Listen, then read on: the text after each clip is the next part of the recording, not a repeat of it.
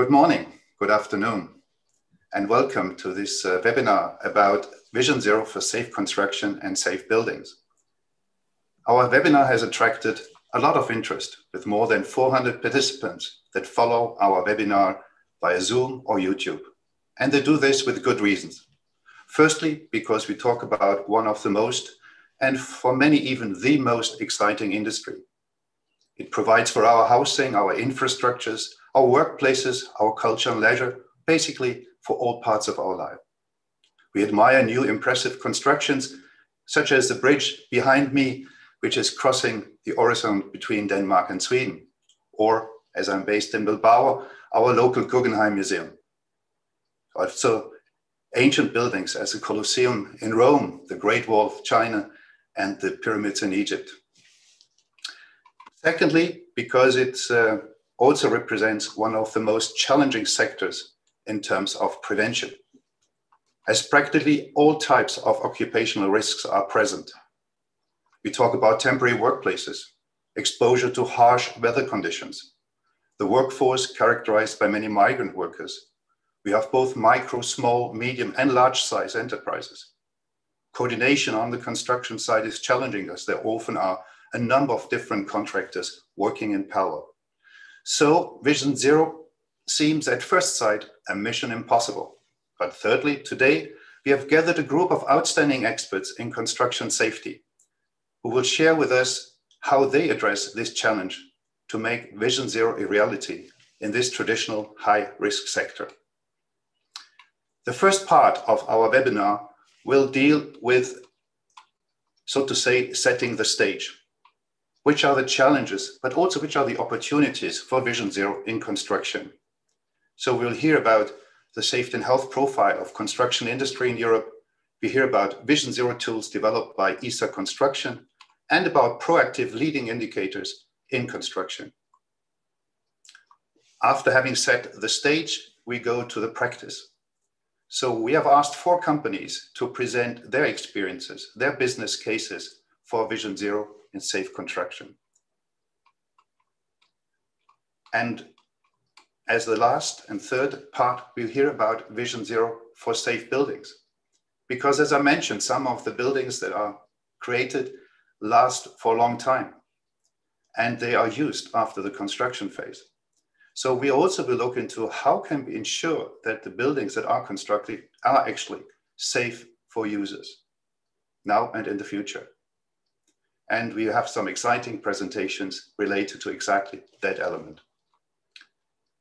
So, ladies and gentlemen, there is a rich program for us, and I will now give the floor to my co-moderator, Lars Tornvig, who is director at Human House. And Lars has been instrumental for setting up the Danish Vision Zero Council, and he will explain a bit more about the council. For me, it's really a great pleasure on behalf of the Global Vision Zero Business Council that we organize this event together.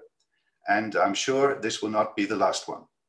Also, I would like to tell the audience that you, as always, have the opportunity to present your questions and comments through the Q&A function on the Zoom platform.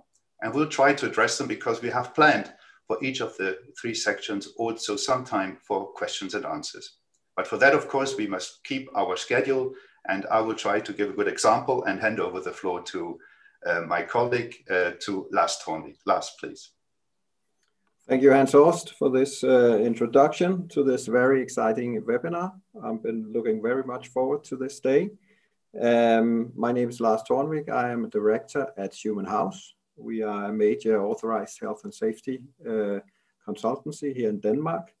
And we have also joined the Vision Zero campaign and are working with the Vision Zero mindset for a couple of Danish companies. And being part of the Vision Zero, I'm very happy that we are hosts and coordinators of a newly established Danish Vision Zero Council, where we have put together a group of larger Danish private companies from different sectors who have joined the Vision Zero mindset and movement, where we can share knowledge together. And in the Vision Zero, Danish Vision Zero Council, we also have 2 major entrepreneurs which I'm very delighted that both of them, NCC and MT Højgaard, Vinnie and Christian, has agreed to give an introduction to some of their experience in working with raising the prevention level at the construction sites, because also in Denmark, this is an industry where there are that's a high rate of attrition and a high rate of many serious work accidents still. In spite of, we have done a lot of work in recent years in Denmark. So I'm looking very much forward to this webinar today. Hans Horst, this was what I would like to start with. Thank you very much. Thank you very much, Lars. And so without further ado, we start with the program. As I mentioned, we have part one, which is about looking into some of the background information here from international organizations and some interesting tools that are offered in order to reach Vision Zero. But before that, we would like to hear from Tim Tregenza, who is a Senior Network Manager at the European Agency for Safety and Health at Work, the EU OSHA, that I'm sure many of you know. It's actually based where I am in Bilbao. And Tim has a background in labor inspection, so he has served for Her Majesty's Health and Safety Executive, and he has been around at the agency for quite some time, and he has also been part of a campaign that we organized together many years ago, one of the sectorial campaigns of the EU Week, Safety and Health Week, because exactly we found that the construction industry needed some extra attention. So it's a great pleasure, Tim, that you join us for this webinar and share with us some of the latest, let's say, data about, let's say, the profile, the risk profile of this sector. Tim, the floor is yours.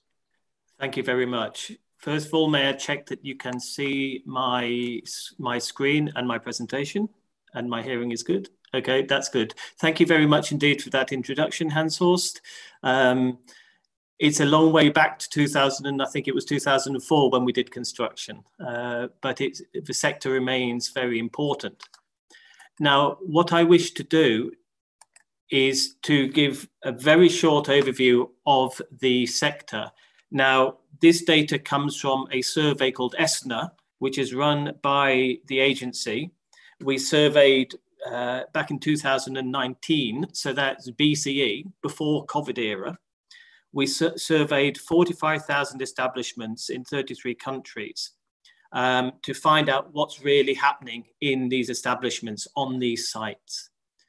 Now, for this data, to ensure representative samples and to ensure statistically significant results, construction is linked with the waste management, water and electricity supply sectors.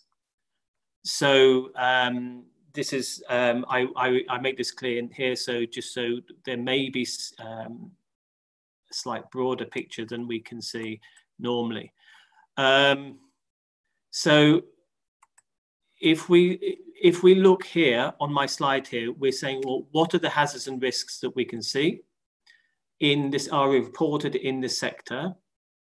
And the first of which, you know, there are no surprises in this list: machinery accidents, heavy lifting, vehicle accidents. You see, these are all being very reported strongly. I would suggest here that if you see chemical and biological hazards, only half of the workplaces here report these. Now, I suggest that is an underreporting of these hazards and risks, because I don't know a construction site that doesn't have some chemical and biological hazards in them, whether it's dust or solvents or whatever else is being used in the process. I'd also highlight the tiring positions. Perhaps this is also underestimated when we think of even just painters painting ceilings. This may be also an understatement. So what we see is a very broad range of hazards and risks in the sector, but perhaps some are less identified than others.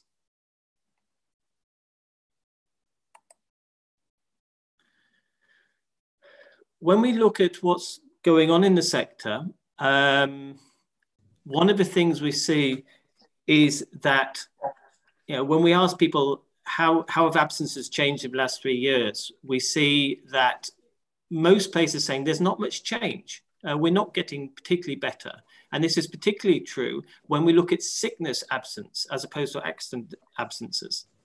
So this is an indicator that we have to do something a bit better. And when we look at the statistics, only about half of workplaces reported being visited by the labour inspectorate in the last 3 years. And yet virtually all of them are reporting they've got the risk assessment and they have a policy document, safety policy document or equivalent. So my question here is, if we're not seeing much change in this case, sickness or accident absences, yet everyone's got the risk assessments and safety policies, what else is needed here in the sector to improve the occupational safety and health performance?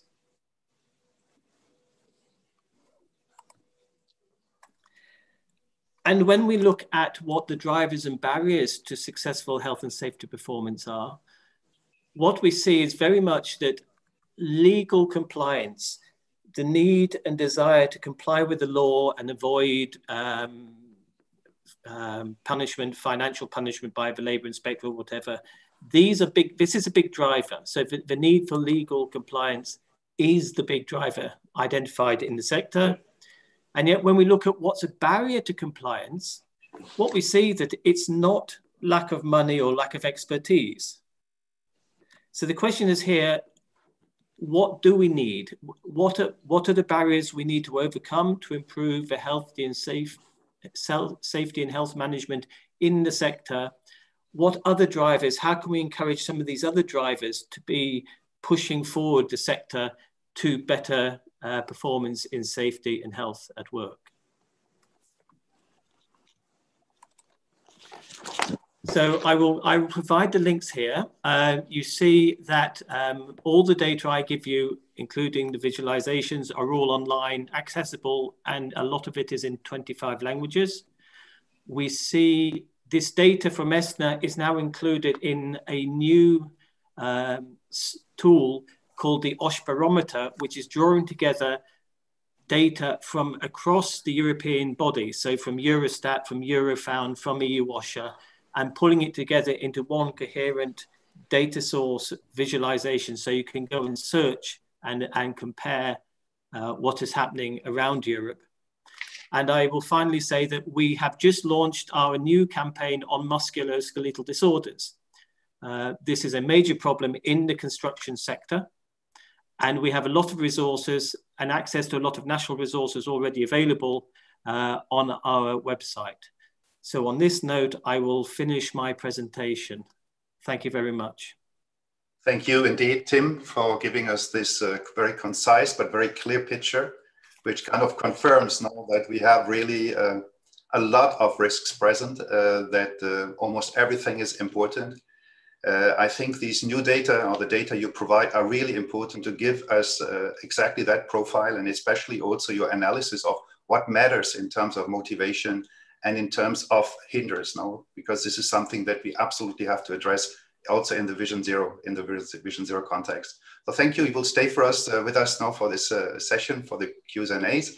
And now I will give the floor to the next speaker. And the next speaker is Karl-Heinz Nötel. Karl-Heinz is the president of the ISA section on prevention in the construction industry. You might know that the ISA has a special commission on prevention with a number of sections, and some of these sections are actually focusing on sectors of industries. And Karl-Heinz is a very experienced expert in this field from his background. This is your German social accident insurance in the construction sector. So we're very pleased to have you here, and especially to share with us what ISA's and your section's initiatives are in order to promote Vision Zero in the construction sector. ISA has been the one behind the Vision Zero campaign, so I take it that you are busy developing tools to support the campaign in your sector. So the floor is yours, Karl-Heinz, please. Thank you very much, Hans-Horst. I'm happy to be part of this conference. And my topic, wait a second, I open it. Hopefully you can see it now. Yes. Can you see the screen? Yes, okay, good. My topic today is Vision Zero tools developed by ISA Construction. And first of all, the current situation in the construction industry worldwide. We got already some impressions by Mr. Taranazza. The fatality rate in construction is around 2.5 times higher than in other industries. And I think this is similar all over the world. Maybe some is 2, some is 3, but it is much higher than others. Here are some typical examples. So for example, USA, crane accident in Austin, injures at least 20 people, or Germany, scaffolding collapse on construction site, 4 dead, 1 injured. Or occupational accident, the worker dies crushed by a concrete slab on a construction from France, and the last one from Chile.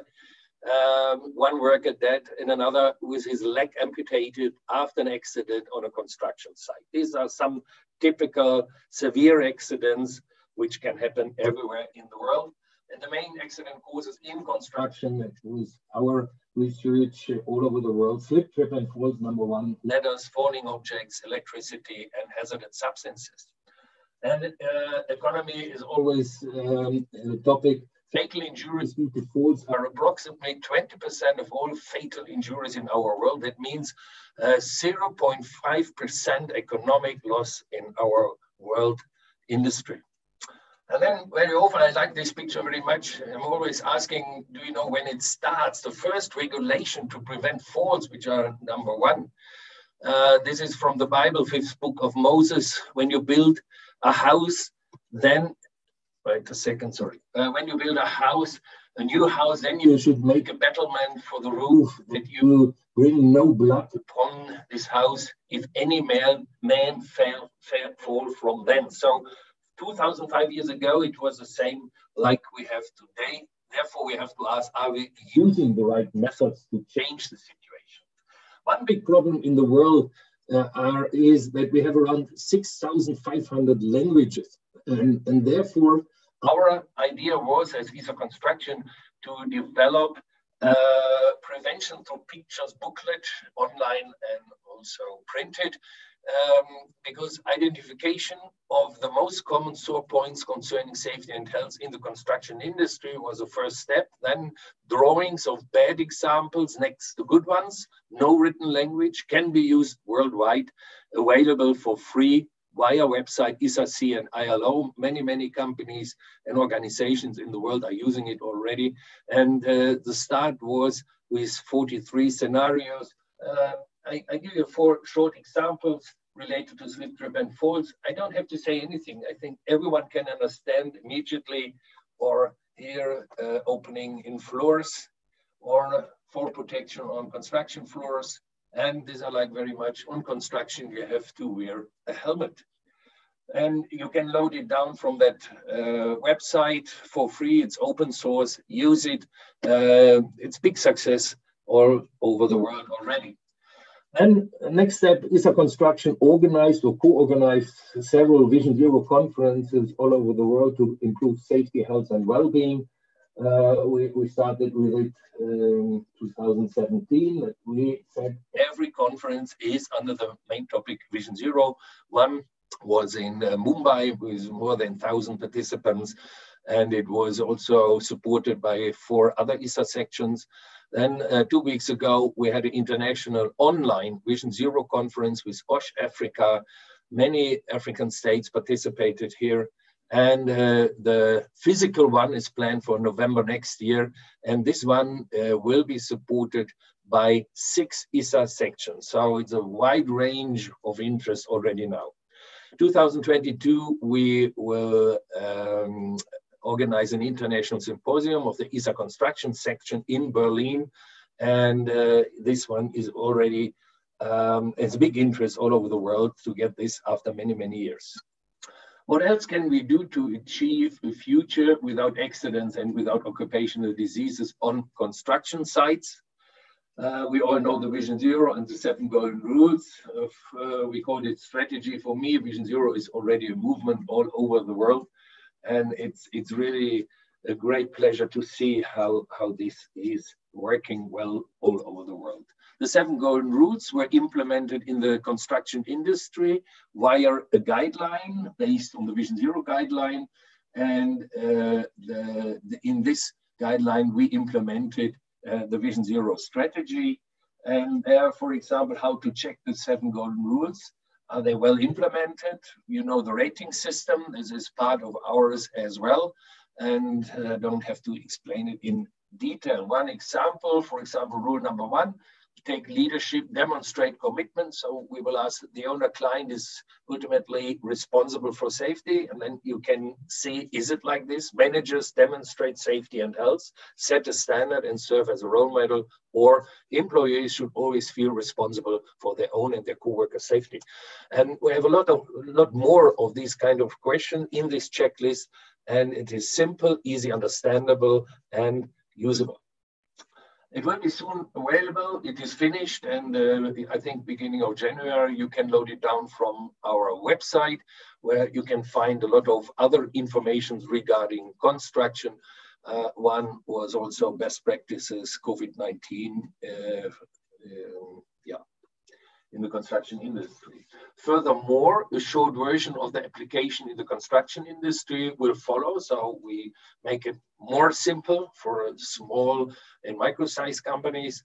And the Vision Zero Guide, 7 golden rules for small businesses will be specified for the construction industry quite soon.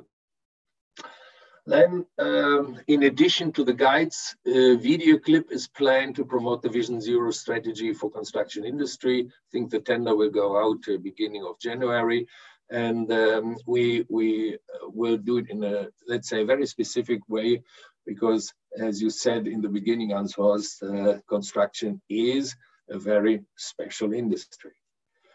At the end, we will hear it from Pete Kynes later on in detail. We will also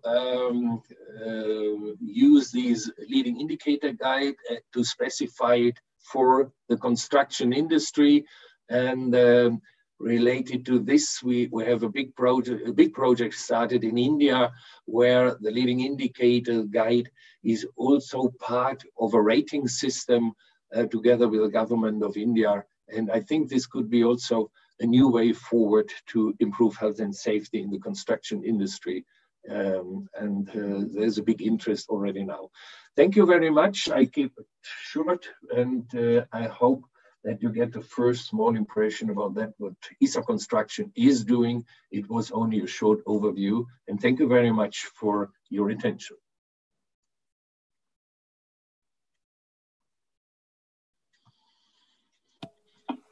Thank you very much, Karl-Heinz, for this, I think, very interesting and very informative presentation on Vision Zero tools, and some good ideas on how we can raise the prevention level at our construction sites. I'm sure that many of the audience will look into the website to look for some of your useful tools there. It's now my great pleasure to introduce the next presentation, which comes from Pete Kynes, a senior researcher at the National Research Center for the Working Environment in Denmark. And for many years, Pete has done a lot of OSH research in the building and construction sector. And I think research that has resulted in a number of useful tools. And as Pete is a part of the Vision Zero campaign as a Vision Zero profile, part of Pete's research has recently had the Vision Zero mindset as a cornerstone in the projects. And today, Pete will give us a brief introduction to the results of the latest research on proactive leading Vision Zero indicators. And Pete will try to put them into the context of the construction industry. Pete, the floor is yours. Thank you very much, Lars. And have I shared my slides with you yet?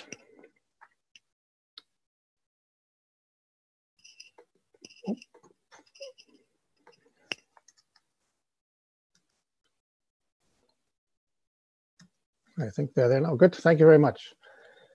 Yes, I've been doing research in the construction industry for the last 20 years.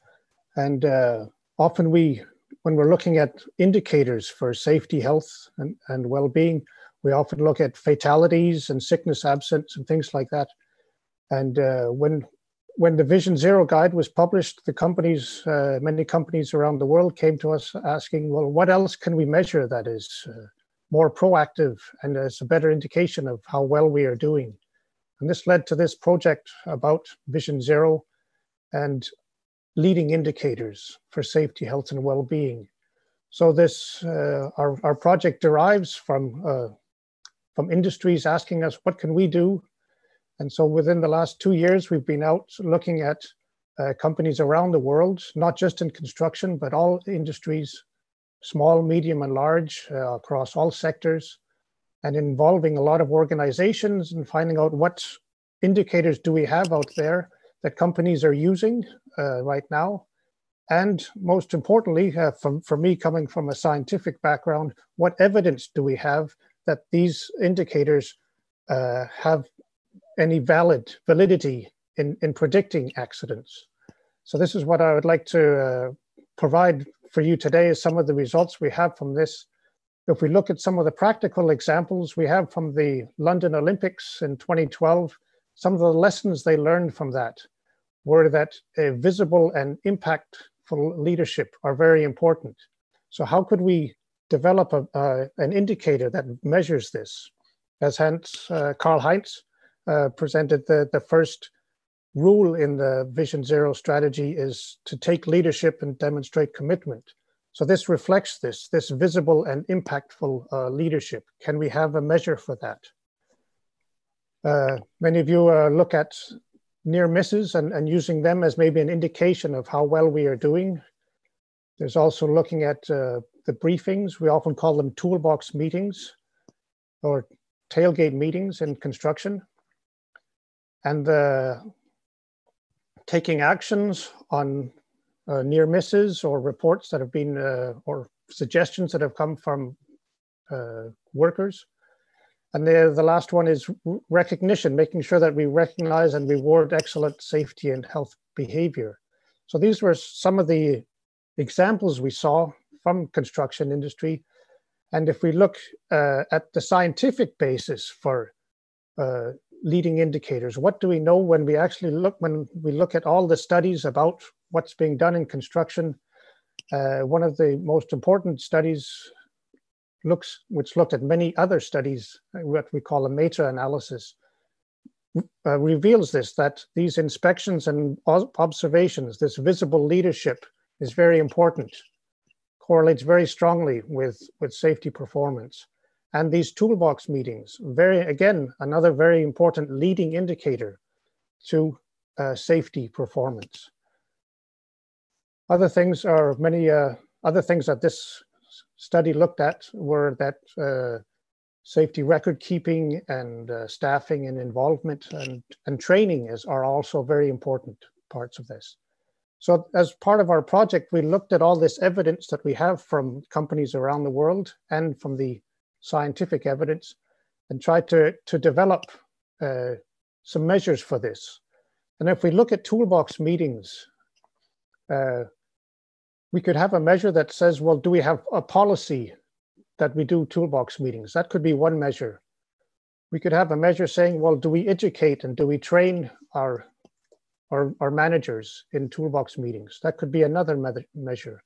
We could also count the number of meetings that we have. How many toolbox meetings do we have a week or a month? But and up until this point, we haven't done anything to improve safety yet. Nothing's been done on site that has improved anything. And this is where it's important with these leading indicators that we look at what is being done. And it's these aspects that need to be measured if we're going to see any progress. So looking at a measure that looks at, do we follow up on suggestions that come about from these meetings? And do we take action? Do we evaluate them? And is there any learning within this context? And so when we're proposing these leading indicators, we're more looking at these last four areas of action and evaluation and learning and follow-up, rather than just that we have these meetings. Because as the whole philosophy behind the Vision Zero strategy is that safety, health, and well-being are integrated in these toolbox meetings. We know that at the toolbox meetings, they don't just talk about safety, health, and well-being. They're talking about production goals, time plans, wages, quality of work. But can we integrate safety, health, and well-being in many of the daily processes we have? Then we're on the right track. And this is where the leading indicators come in. So we're focusing on this aspect of leading indicators rather than lagging indicators. And we're looking at, can we have indicators that are proactive? They occur before negative events occur. And do we have the scientific evidence that they are predictive? Is there any scientific validity behind these indicators and behavior and the level of safety? We can look at indicators that look at operations, systems, and behavior. And we want to make sure that these indicators are relevant, not just for the large companies, but also for the smaller companies and across many sectors, and that they can be used for not just benchmarking, but also for KPIs for our managers, because that's what they often are measured by: production goals, budget goals, quality goals. But it's very rare that they have any KPIs that are targeted towards safety, health, and well-being. So we've designed these leading indicators based on the ESA's Vision Zero 7 Golden Rules, as Karl-Heinz presented. And this is provided in this booklet here that can be downloaded from the ESA website and has already been translated into several languages, as you can see here. And here are the 14 proactive leading indicators we've identified. You'll see the number one looking at visible leadership. And this is what we saw both from the practice from the London Olympics, and we see in the scientific literature that getting the managers getting out there, being visible, doing safety rounds is very important, because in these safety rounds, this is where you get the opportunity to have the dialogue with workers and to listen and to work things out rather than hiding behind a desk in an office. So this visible leadership is very important. And so this is one of the key proactive leading indicators we're looking at.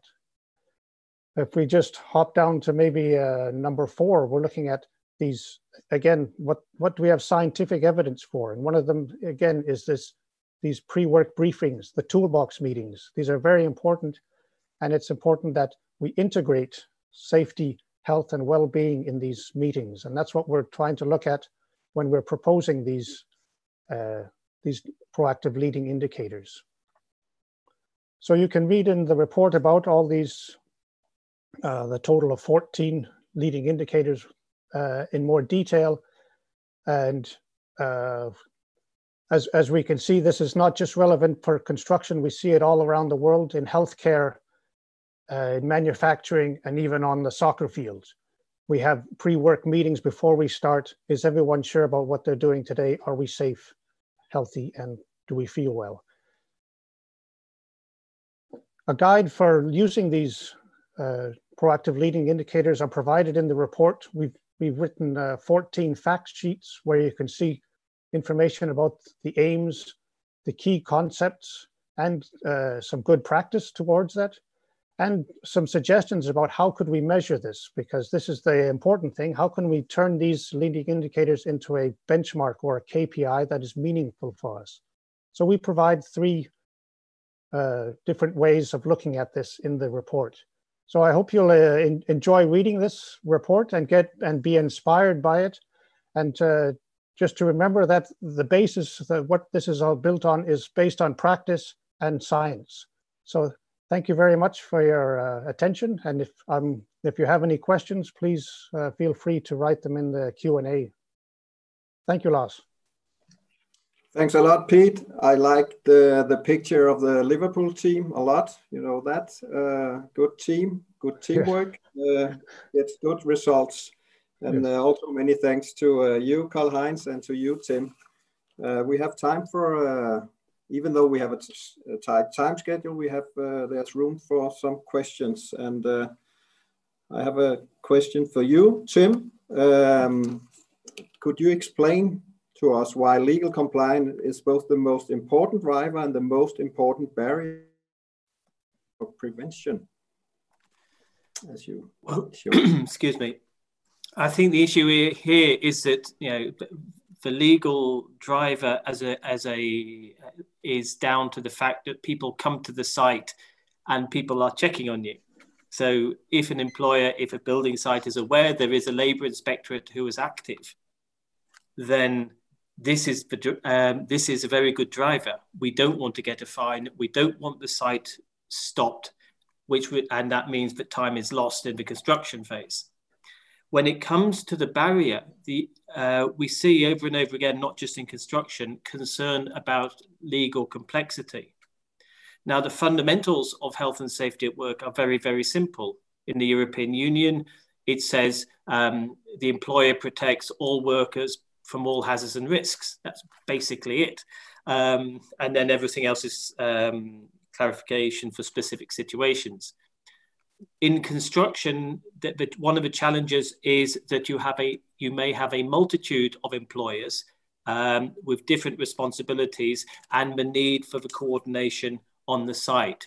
And I think this is where, and this is sometimes not clear, who is responsible for what. So it's not just the law, the health and safety law, but there are also building codes, quality standards, contractual requirements and obligations between different contractors. So all these together come to form that barrier. Okay, thank you, Tim. I've just a short question also for you. If the agency, due to the risk profile of the industry, as you presented to us, are you considering your European campaign or something like that? Have you anything in your pipeline?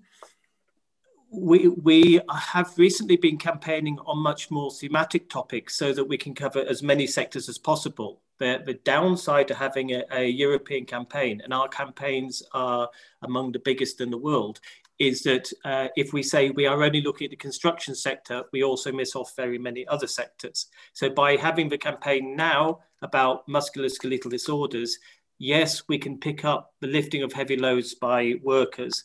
We can pick up awkward working positions as we see often in construction, but equally we can pick up issues such as patient handling in the healthcare sector.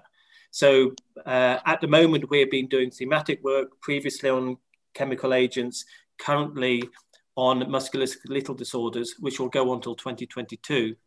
This gives us a real strong theme to work in the construction sector.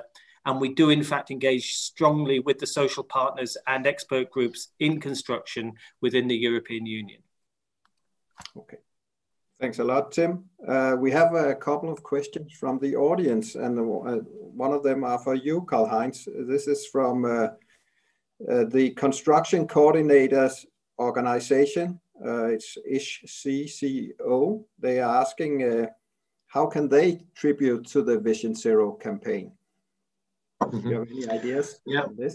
Yeah, last week there was, or 2 weeks ago, there was also an online conference where I was invited by ISHCO to participate, and we had a wonderful exchange of experience. And I will have a meeting in January with the president of ISHCO to discuss this topic. So maybe if you ask me again, end of January, I can give you detailed answers, because we said it is important to work together, ISHCO and ISA Construction, and we found already some ideas, but this will be discussed middle of January. And I'm quite sure that Mr. Obermeier, the president of ISHCO, will inform the members about future cooperation and ideas. Super, thank you. We're looking forward to that, Karl-Heinz. Pete, there was a question from the audience to you as well. The audience is asking, how come you are not translating this beautiful Vision Zero leading indicator materials into Danish? Is there any plans? Yeah. We are working with some partners, some consultant firms who are very active in using this. So they are adapting this to making it useful for their world. Whether they will be making other versions. We know the Japanese version is on its way, and a Russian one as well. So we will see whether I can convince the Danes that it's also useful to have it translated here. But we do have a lot of consultants around us. There are a lot of partners, part of the Vision Zero campaign, and they often adapt these tools so that it's useful for them and it's meaningful for them. And as Karl-Heinz has been doing with it, adapting it to construction, for example, and making it useful for the sectors that they work in. Whereas the current version is very generic. It's for all sectors. So maybe so it's good to see that there are some ones being developed that are more sector specific. Yeah. Thanks for your question. Yeah, I think that's a good point you have there, Pete. The sector specific, as you showed us, Karl-Heinz. I think it's very useful that the Vision Zero mindset, the 7 golden rules, that they are translated into sector-specific materials, as you have done. I think that's very important, especially to the sectors where we have a lot of challenges, as you showed us, Tim. We still have in the construction industry. Thank you very much to you all three. Hans Horst, I think this concludes the first sector of our webinar. So I will give the word to you. Thank you very much indeed for this excellent moderation and for this very interesting session. And we saw a lot of interest already, but we have to move on to the next topic. And the next topic, as I mentioned, the next part of our program is really down to earth. So we go now to the level of companies, and we have 4 outstanding senior OSH experts from different construction industries. And the first speaker is Juan Manuel Cruz. Juan Manuel is the Director for Labor Relations, Occupational Health, Safety and Sustainability at Acciona, which is it's a Spanish company, but it's an international one. And he is currently placed in Australia, enjoying the good weather, I take it. But I think you're also longing to come home again, which has not been easy for the past months because of the pandemic. So we're very pleased to have you here, Juan Manuel, to share how Acciona tries to work towards Vision Zero and what you believe are some of the key elements in having this development of the prevention culture based on the Vision Zero mindset. So please, Juan Manuel, the floor is yours.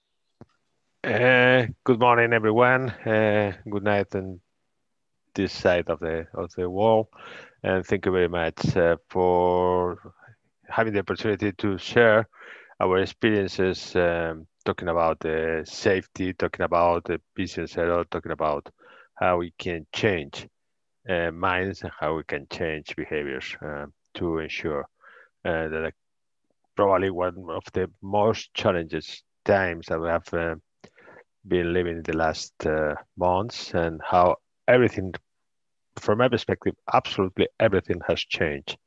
And from a health and safety perspective, of course, the situation is pretty tough, but thinking positively, I think, I really believe that in the next future, we will remember this terrible period as an incredible jump, an incredible step forward in terms of commitment, in terms of responsibility, in terms of a better approach to health and safety in at least in our sector.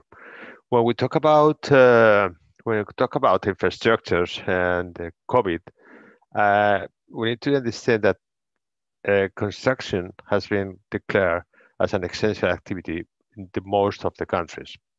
That probably has been an incredible opportunity to demonstrate that doing things properly, we can keep all our sites working under serious rules, and working probably not only keeping our workers safe, but also demonstrating to the society, demonstrating to the government, to the authorities, that if we do things properly, safety will probably help to avoid the spread of COVID. And this is probably a tactical position, but also it's a strategical position, because we have had the opportunity to change the way we act, to change the way we do things on sites. And the most important question, to change how the people behaviors are doing on sites, but also how is the new leadership, because the new leadership is just keeping people safe as always, but not only in terms of safety, operational safety, but also creating new behaviors, creating new activities, and creating new procedures and policies that seriously we believe that probably will change the way we work and the way we, for example, we access on sites. What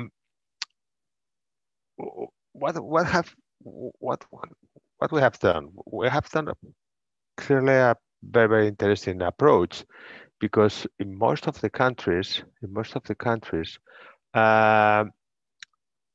construction has been at least one step forward. The authorities' requirements are the authorities and the government requirements. At least we have and we have a lot of information. We will have a lot of statistics, but probably today we don't have enough time to share. But I'm sure that most of the attendants at this panel will share with more or less the same information that we have. We have fewer cases. We have a minimum number of local transmissions, and we don't have, at least in our experience, we don't have serious transmissions on sites. And what we have those incredible figures? We have those incredible figures because we have created immediately new procedures, and we have implemented new procedures, and we have created not only sensibilization campaigns, but also a new leadership based on collaboration and based on self-responsibility. And the results are there. The result is that, at least in our experience, we have more than 1,400 sites all around the world. And only in those countries that the governments decided to stop the activities, we have maintained the activity, and we have maintained the activity with a very, very, very incredible results. And this is quite important, because probably in the next future we can use those experiences to incorporate this new leadership, this new compromise, this new commitment, and this new cooperation, not only with our employees, with our workers, with our managers, but also we have subcontractors, with our collaborative in a typical collaborative approach to improve other risks and to manage other risks in the same way that we have managed that, because we have a clear demonstration that we can do things better, that we can create commitment, that we can create safe environments and safe sites, safe jobs, safe positions for everyone. Just a few examples that we want to share. For example, here in Australia, we have tested everyone every week on site, and no one has refused. No one refused to be tested, because everyone had clear commitment that we test, track, and isolate if it was necessary. Is the most important thing that we can do. But it's not only a matter of test, track, and tracing. Of course, it's probably just an experience. The most important thing is how mentalities, how commitment, how responsibilities has absolutely, they have changed everything in our managers. For our perspective, is the most important question.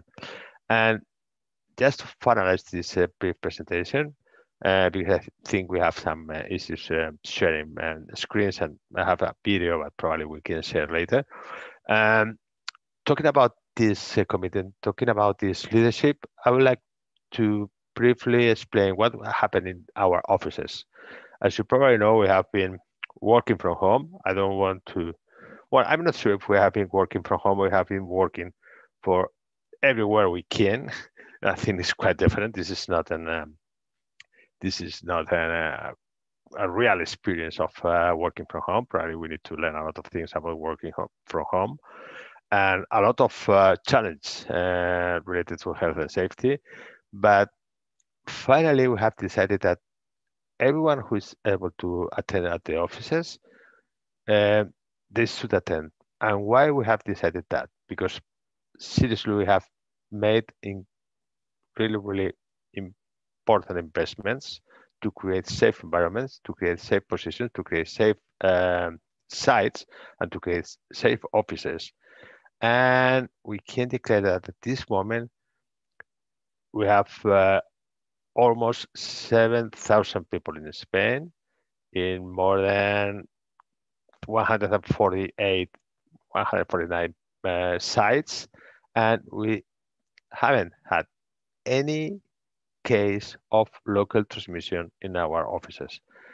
And at this moment, we have 100% of our employees, 100% of our overheads, of course, excluding high-risk people, but 100% of our employees are in the offices. And this is, again, an incredible example of how leadership, how commitment, how self-responsibility can help us to create safer environments.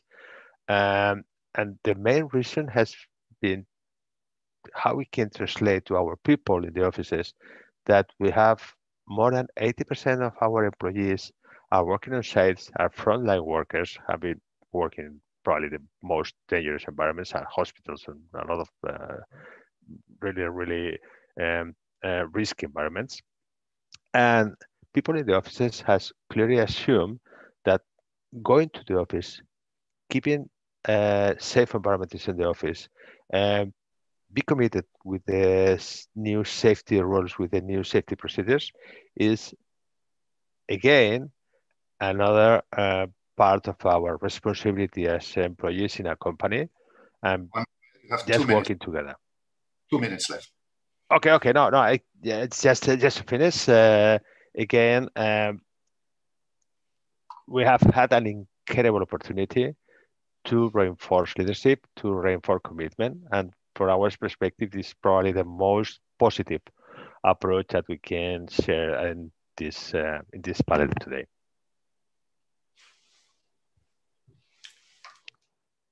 Okay, well, thank you very much, Juan Manuel, for joining us from Down Under and for sharing your very interesting experiences, which already show that things sometimes work differently when you are on the ground. And I'm sure there will be questions related to how you have achieved this new management commitment, but also to your practices as regards teleworking and working in the office. Very interesting. Thank you very much. The next speaker is also from the Asia Pacific region. We're very, very happy to have Mr. Takashi Kawata with us. Hi. Good morning and good evening. Please allow me to share my screen. So just to introduce Mr. Kawata, he's a standing advisor of the Shimizu Corporation, a major international construction company based in Japan. So the floor is yours, please. Mr. Hans, can you see?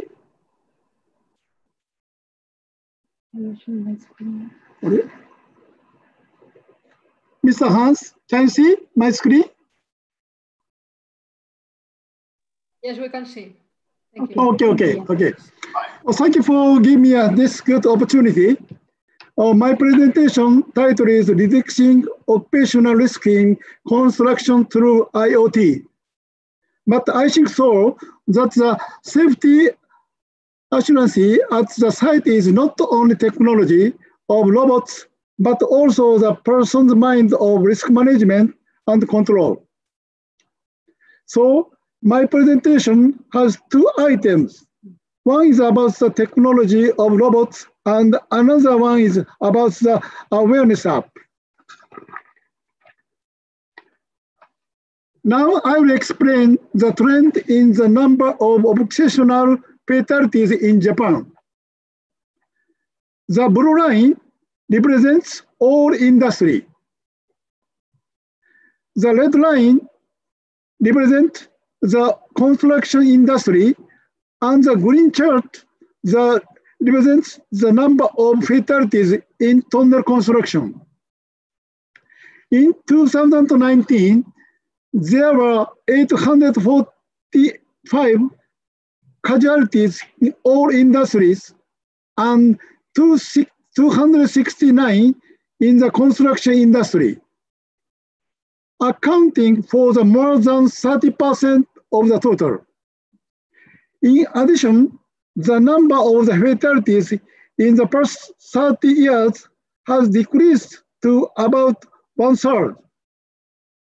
But for the last 10 years, it shows very gradually or no decrease in trend. The key to improve the productivity in construction industries with the promotion of I-construction. To improve the productivity in construction industry, as well as creating a safety and attractive work site, we are now trying to address the labor shortage by introducing I-construction and Safety 2.0, which includes collaborative safety. This figure shows the data integration between worker and machinery, where supportive protective system can be utilized. In order to operate these one site, it is necessary to continuously integrate the entire system, including risk information that changes in a highly flexible construction environment. This is an overall view of Shimizu Smart Tunnel in mountain tunneling, which utilizes the approach of Safety 2.0 to increase safety within the tunnel. The aim is by acquiring and analyze comprehensive digital data within the tunnel in order to make risk prediction from subjectively to objectively. Information guidance is provided using advanced sensing technology and high-speed information communication system. Details of Shimizu Smart Tunnel of overall connection to digital platform were shown here. By installing sensor and positioning tag at the tunnel face, workers, and machinery, various information can be acquired and carried out in a confined space with multiple heavy machines working efficiently together. In addition, in order to achieve efficient construction, the size of heavy machinery is getting larger and larger, and the blind spots from the operators are getting larger. In the unlikely event that people come into the contact with the heavy machinery during the marking operation, it could lead to the serious accident. This is why we at Shimizu Construction have been able to maintain productivity without compromising work efficiency. The purpose of this program is to eliminate accidents involving people and heavy machinery during marking operation. We have introduced a safety management method based on the cooperatively safety of people and heavy machinery. It says Safety 2.0, and we could get the Safety 2.0 certification of this March. The Takimurozaka Tunnel was the first tunnel in Japan to be certified for Safety 2.0 in the construction industry. In order to achieve Safety 2.0, a combination of human and heavy equipment position management systems, running and lighting control system, heavy equipment information transmission systems, and heavy equipment perimeter surveillance camera systems are used to reduce the risk of the accident involving contact between people and heavy equipment. In the shading area during shading operations. Let's take a look at each element of technology.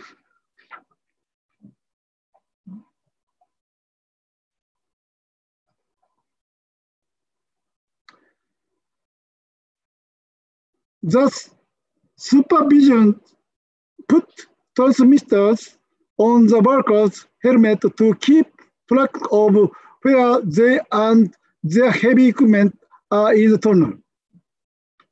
It also has a receiver in the tunnel, which automatically alerts workers and heavy machinery that approach the tunnel face without permission.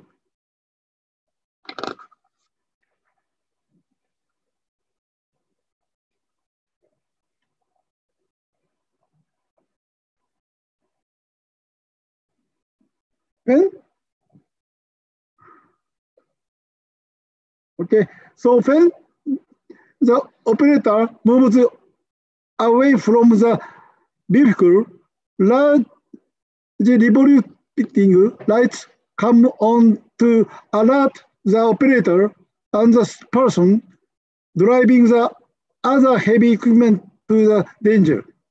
Also, when working in the vehicles near the tunnel face, the sequence lights will turn on to alert the operator of heavy machinery to the larger, but it is difficult for them to notice the other workers.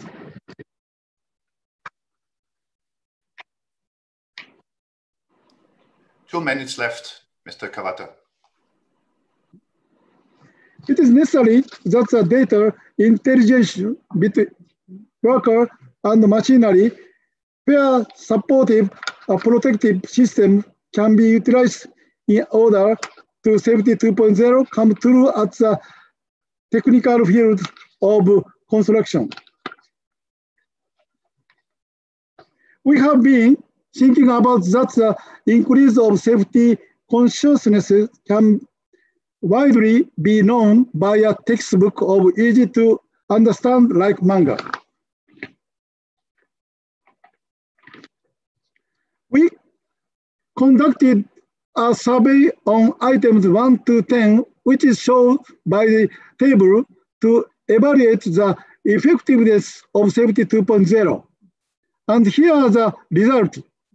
The blue line represents before Safety 2.0, and the orange line represented after.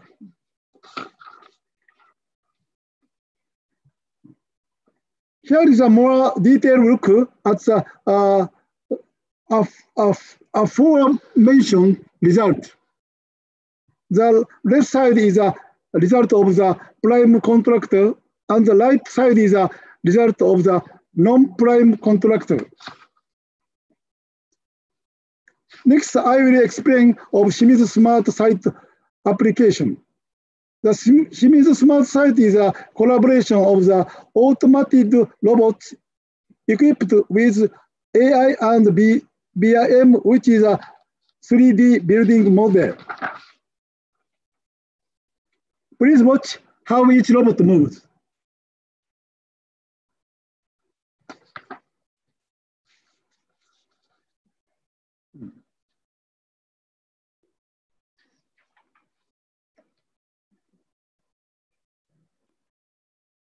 The materials carry onto the robot body. Body finds the frame, grabs, and the material and install them.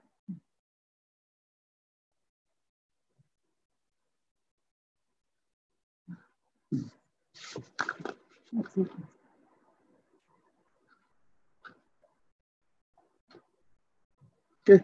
Next, there is how our robots are working on the site in comparison to the traditional way to working. Left side is traditional, and right side is a robot body.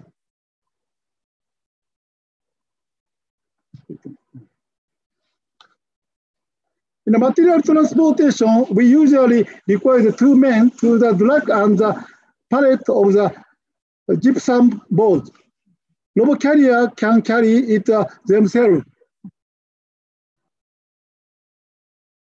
Cooperate together with one more carrier at the top, even as auto mass elevator. Here's a welder sitting a stack of wire reels. His chair because he has to keep in position during his welding. Right side robot welder can work all day long and not get tired.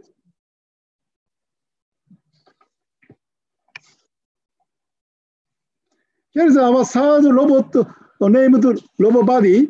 Let me show you how a construction worker install a herring board. This isn't a protocol, but the supports gypsum board with his head and left hand. We keep the springs in his mouth, and he uses an electric drill.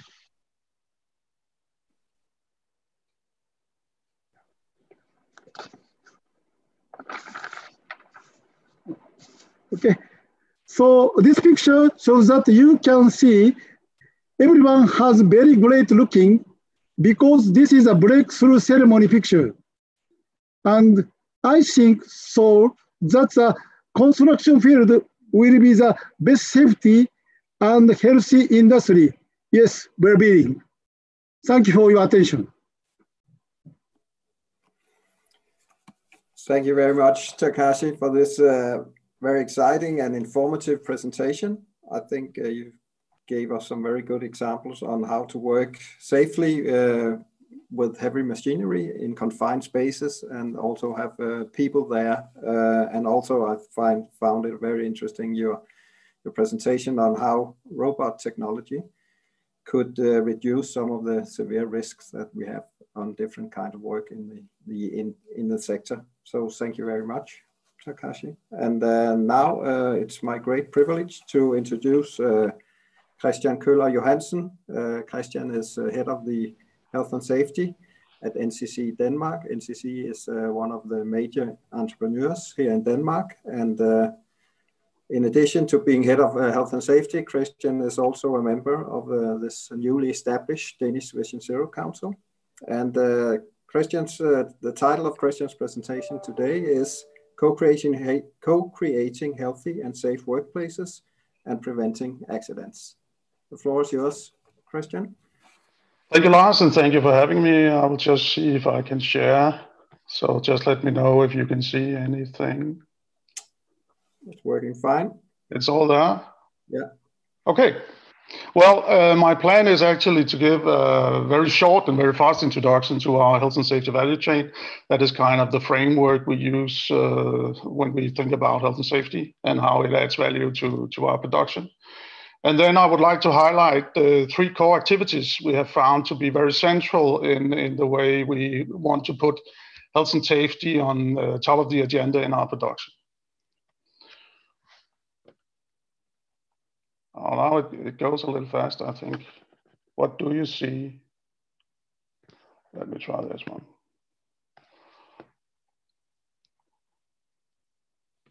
Okay, just let me know, do you see a fine model of a blue wheel and core? Yes, we do okay, that. Thank you.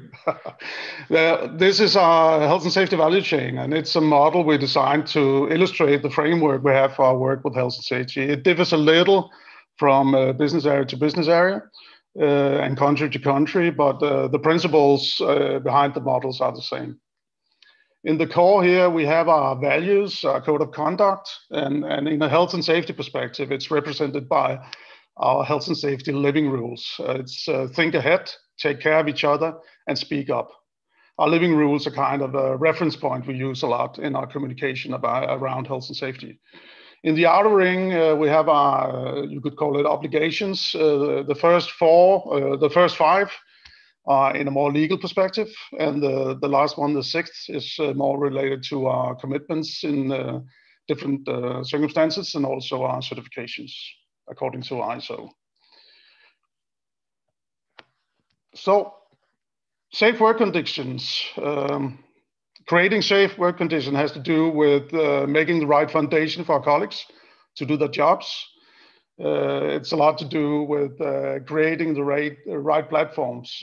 Planning and organizing is, of course, about setting the scene and making sure that we have the right infrastructure and logistics are in place, and the different tasks are properly coordinated. Appropriate equipment has a lot to do with our obligation to be on top of the technological development in our industry, but also our responsibility to make full functional technical aids available at the workstations on site where it's needed. So it also has, looking back in planning and organizing, it's not just having the right equipment, but having the right equipment at the right place, and making way for our guys to actually be able to use it out there where it's necessary. Instruction and training, of course, has to do with making sure that our colleagues has the right skills to do the jobs, but also our obligation to set the scene and making sure that they have the right priorities during that specific job they're doing. Supervision and coaching is, of course, our obligation to follow up on the work being done, that it's being done as agreed during instruction, and also that our colleagues stay healthy and safe doing it.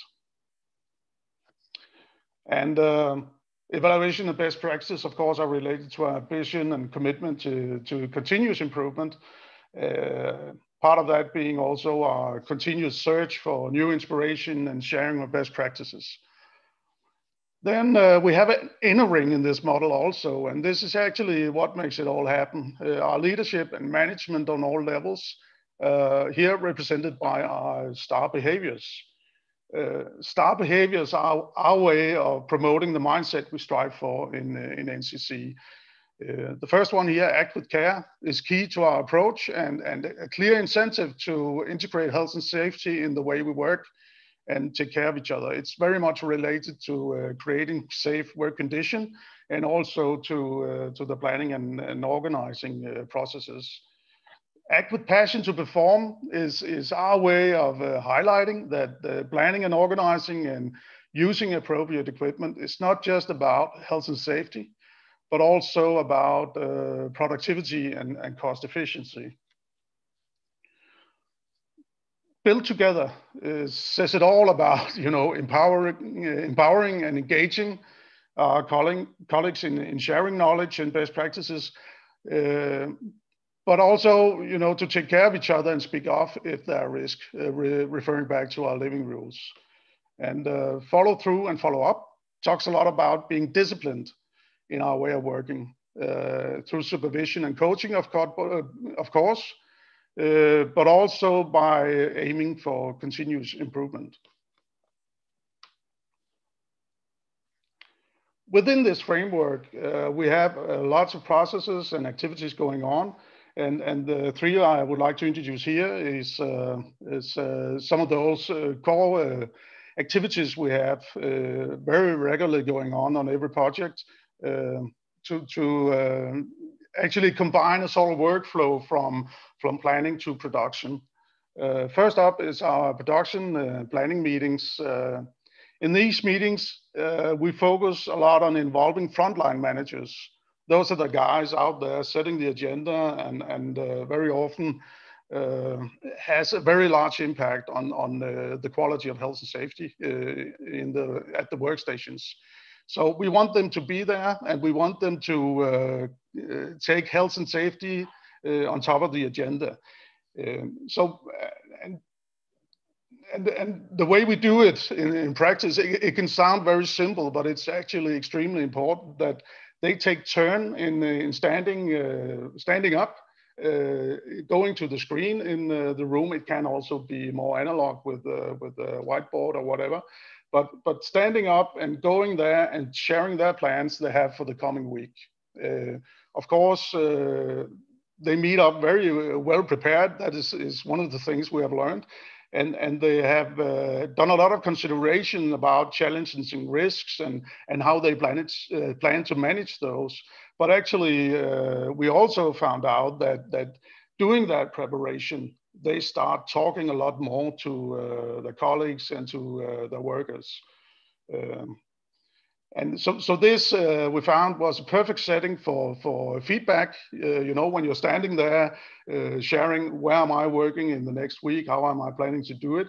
Then the other guys who have also work tasks in related areas or in the same area even, they will start discussing with you, well, if you do this, start over here and you take care of the noise this way or this way, then it might be a challenge for us and we need to find another way of solving that. So we actually experience a lot of feedback from the other managers, but also a lot of problem solving, where in many other cases in the old days, there was a lot of going to the site management, discussing, we can't be there, what are we going to do? Now they actually solve that challenge in the meeting.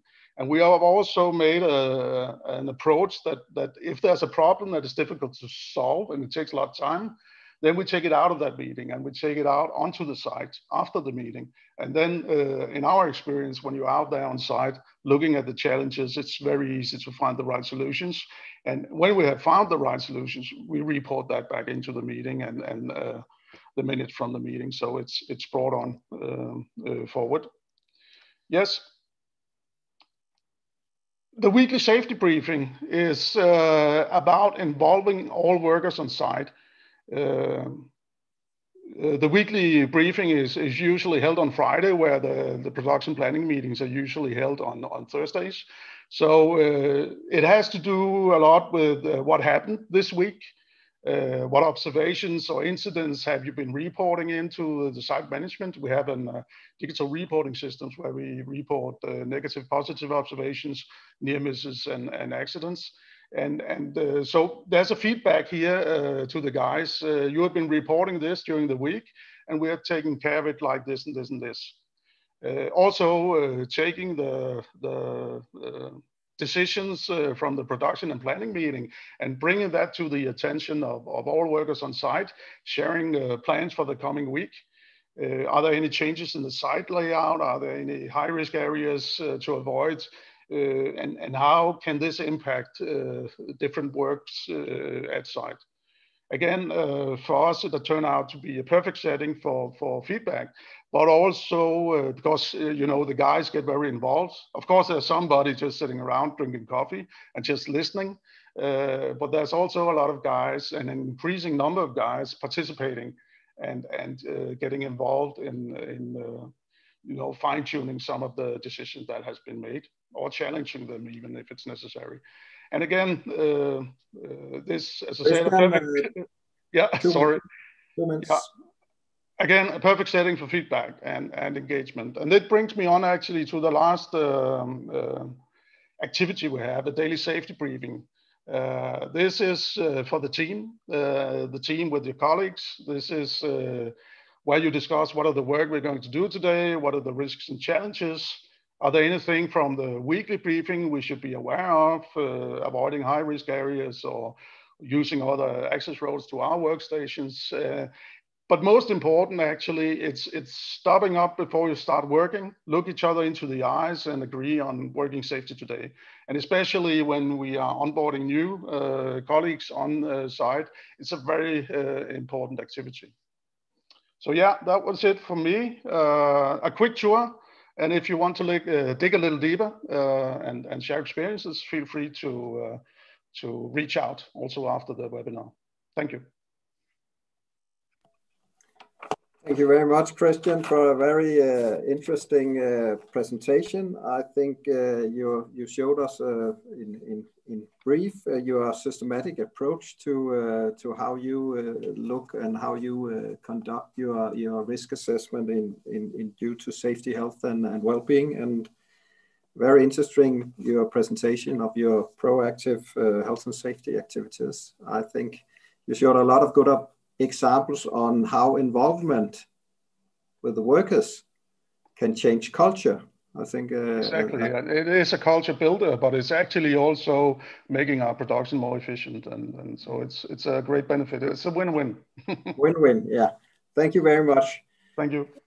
And the next presentation, I'm very happy to introduce you to Vinny Sunke-Heimann. Vinny is Vice President in Quality, Health and Safety and Environment at MT Højgaard. MT Højgaard is also one of the major entrepreneurs here in Denmark.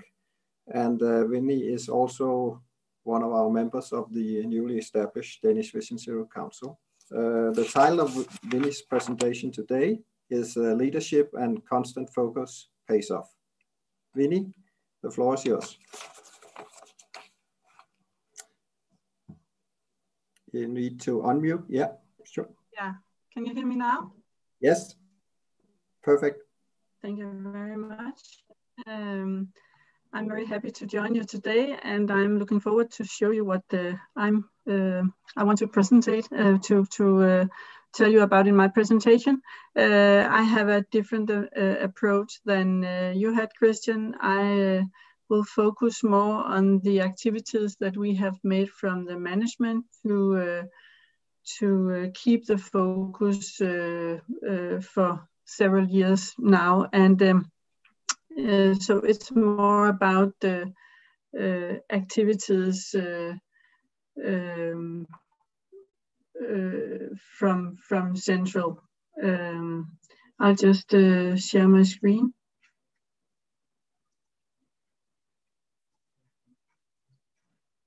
Can you see it? Yes, we can see it. Okay.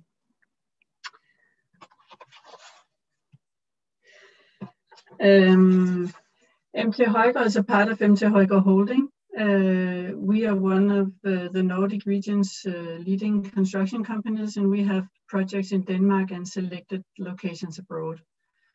Our history goes back 100 years. We solve different types of tasks, but we are especially known for the large and complex building and infrastructure projects. And we have more than 1,500 employees, and more than 700 of them are hourly paid carpenters, concrete workers, and bricklayers.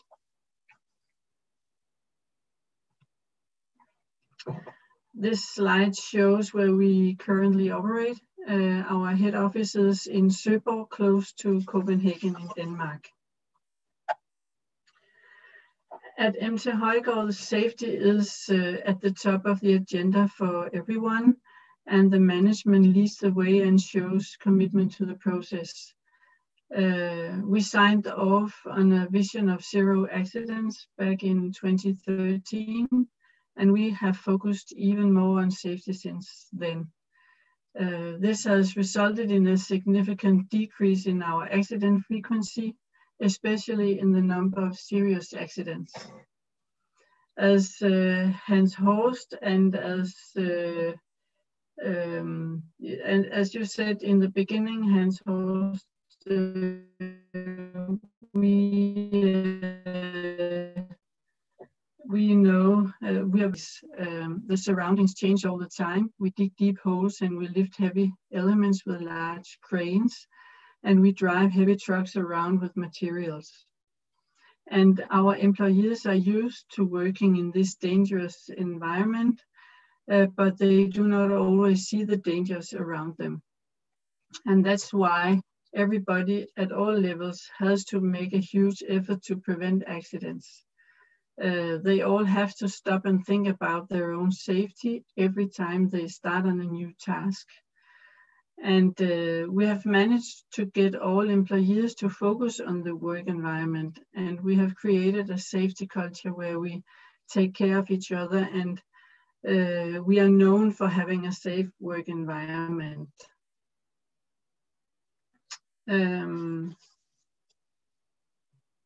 Here you can see our accident frequency.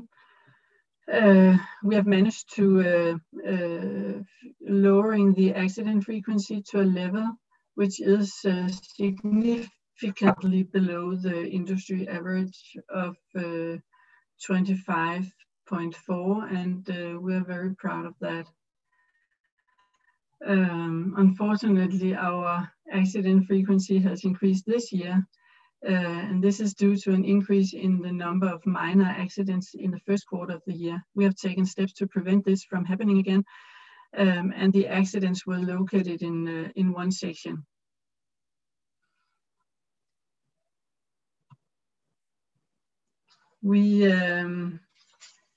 We vary our initiatives and activities as much as possible so that things don't become routine.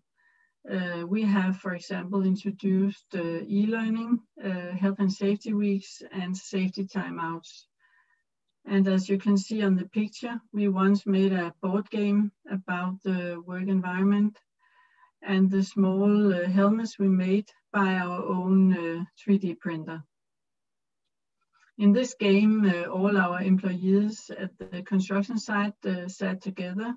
They threw the dice, and they talked about safe and unsafe situations on their own site, what they were good at, where they could do better. And this resulted in valuable discussions about safety, and they ended up with a conclusion of how they could increase the safety on their construction site.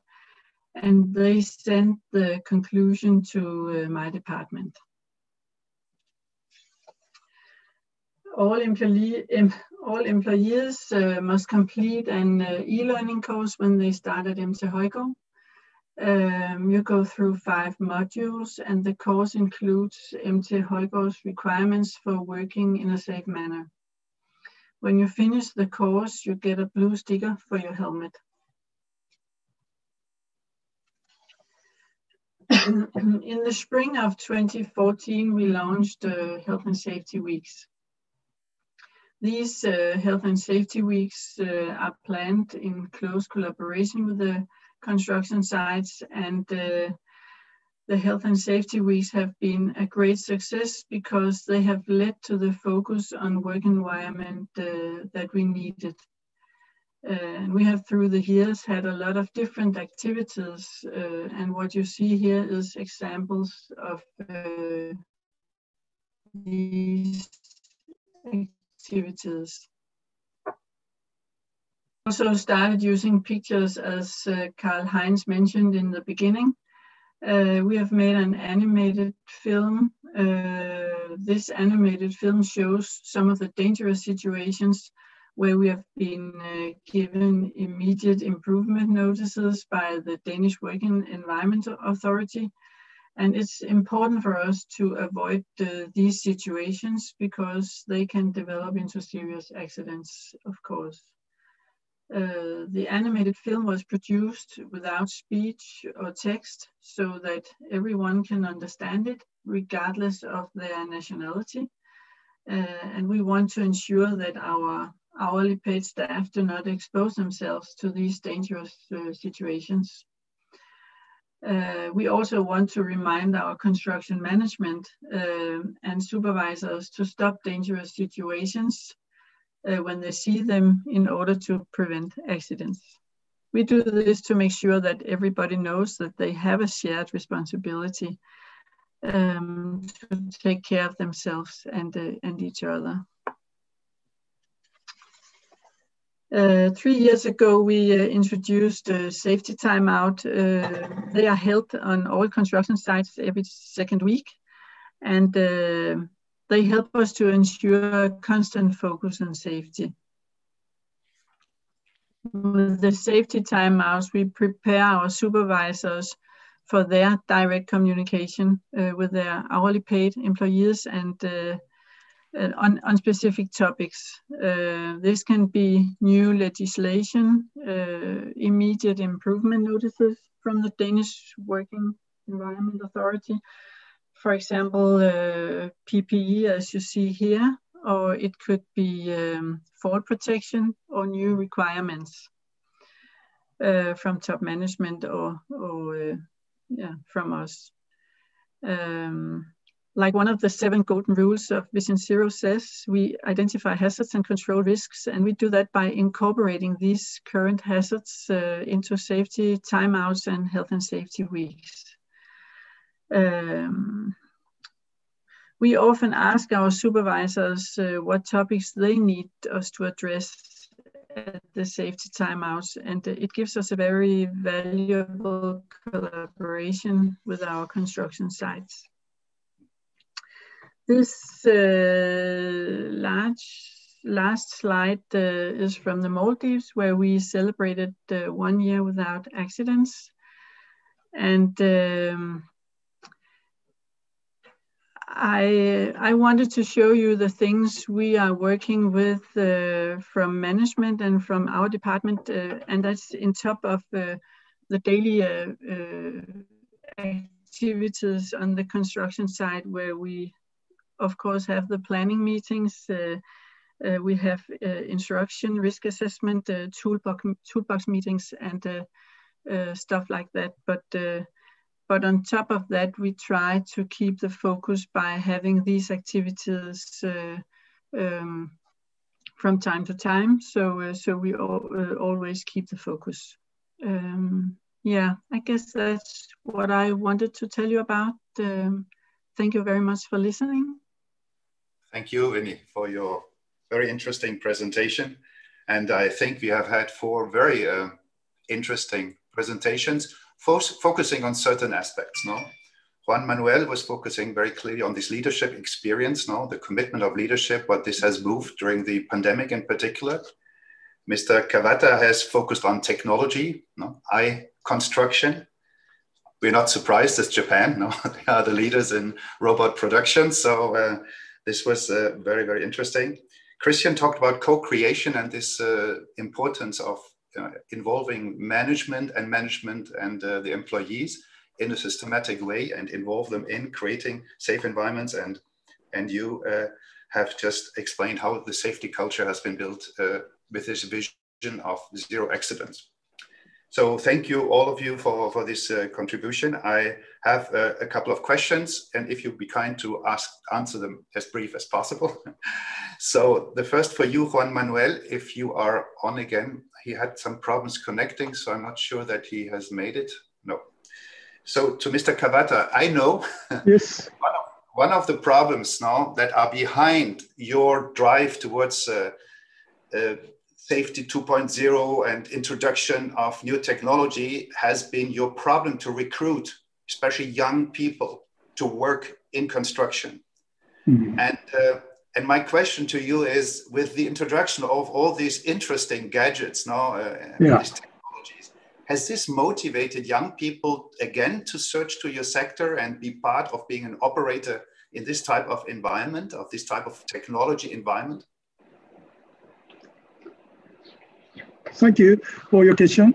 So in this time, in Japan, I already explained that young people don't want to work site in construction site. So in this time, these technology introduced the site when people want to very interesting that's the technology. So I believe So in Japan, so young people will increase enter to our construction site.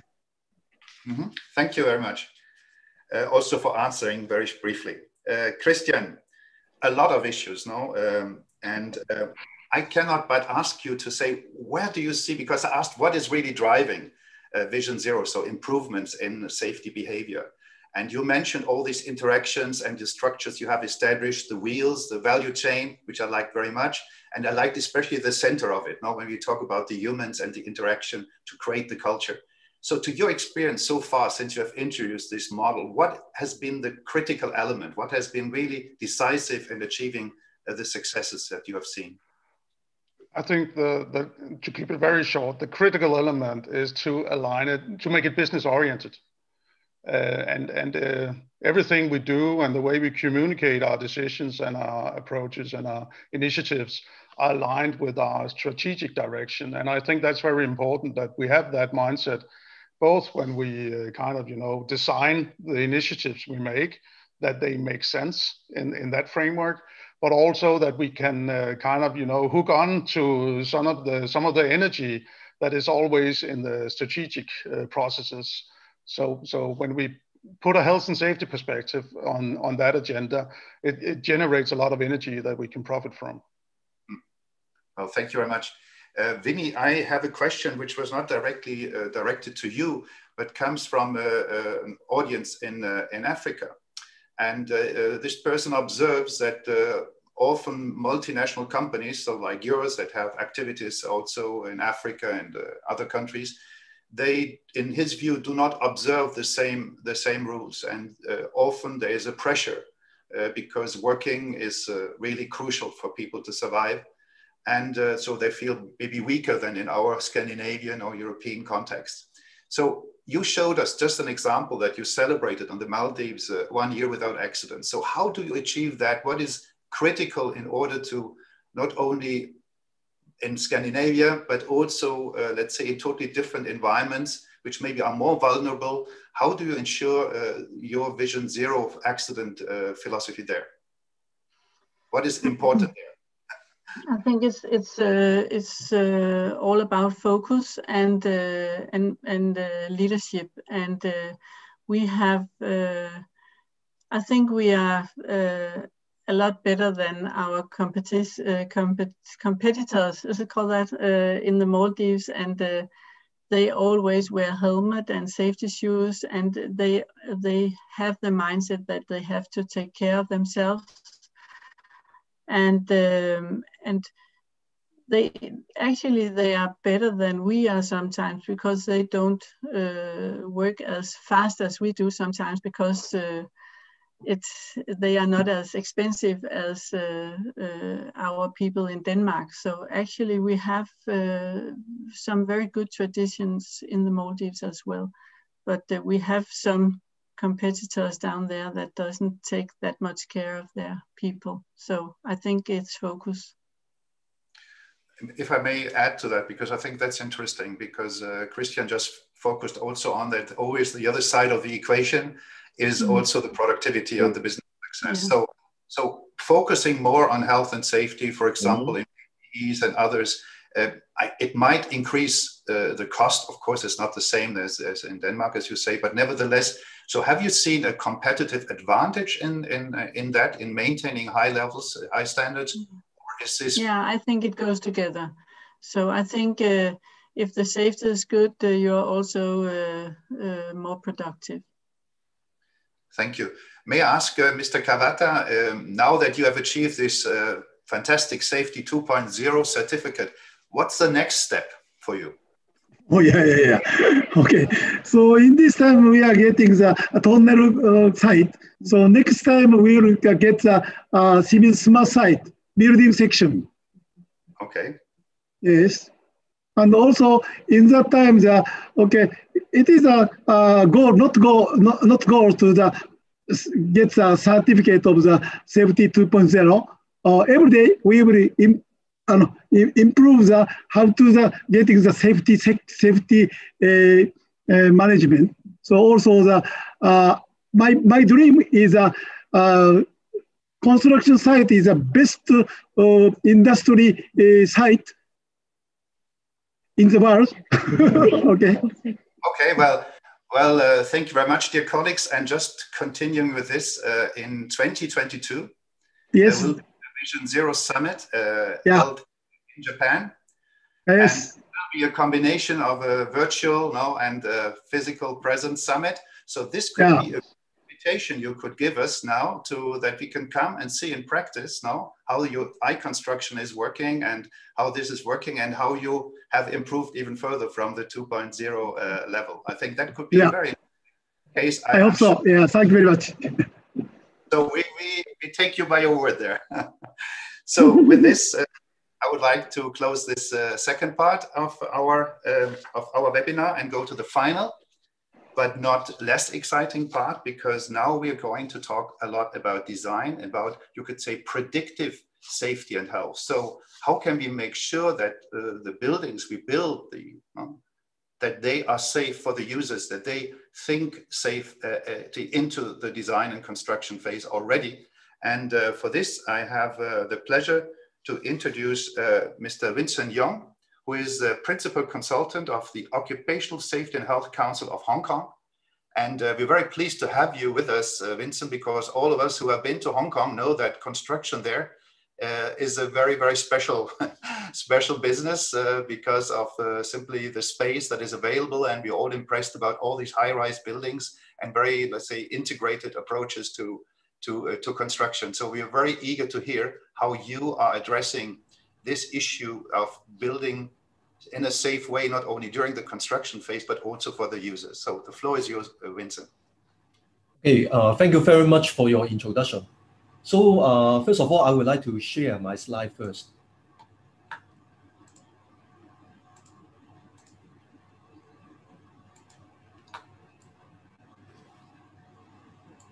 Good afternoon.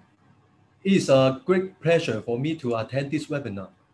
And today I would like to share with you how to promote the Vision Zero through the design for safety.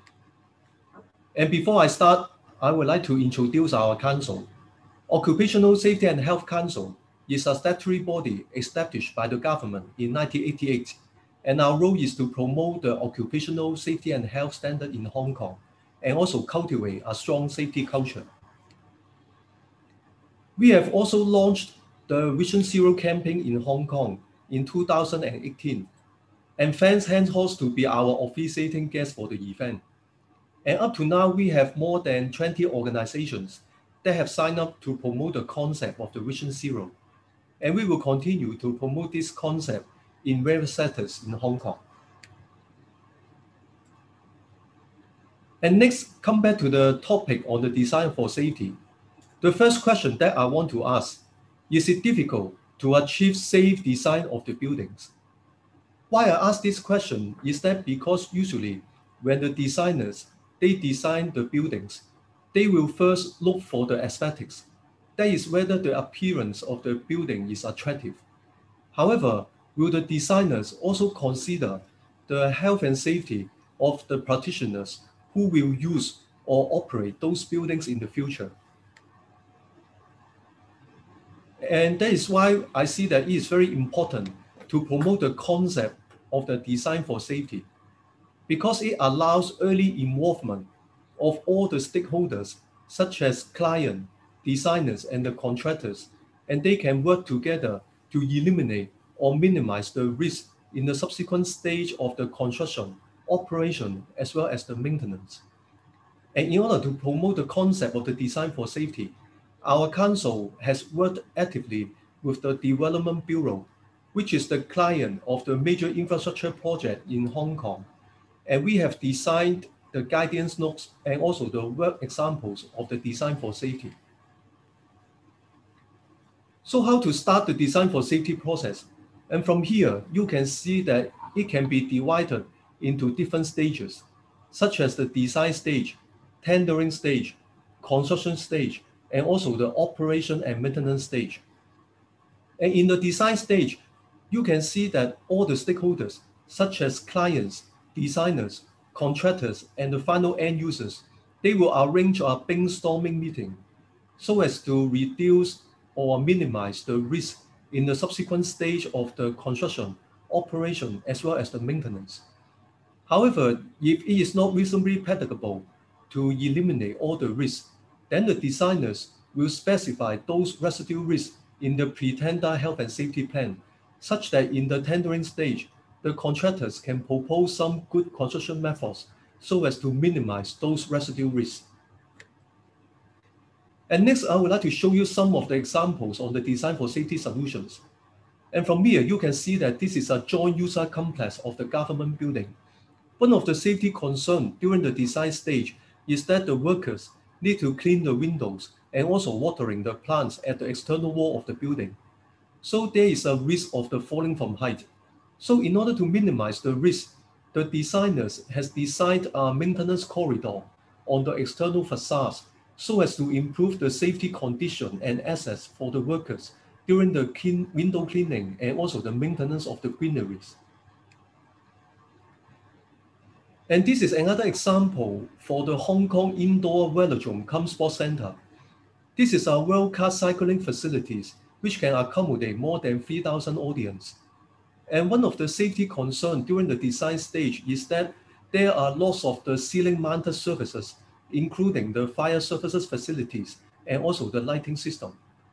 So how to ensure a safe access to these ceiling-mounted surfaces is not easy.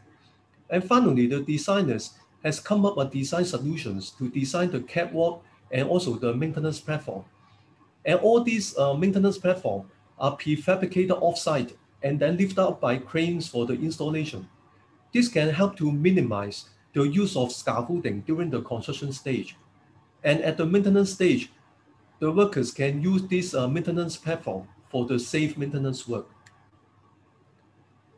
And next, I would like to show you some of the design for safety initiatives for the Housing Authority, which is one of the major clients for the development of the public housing projects in Hong Kong.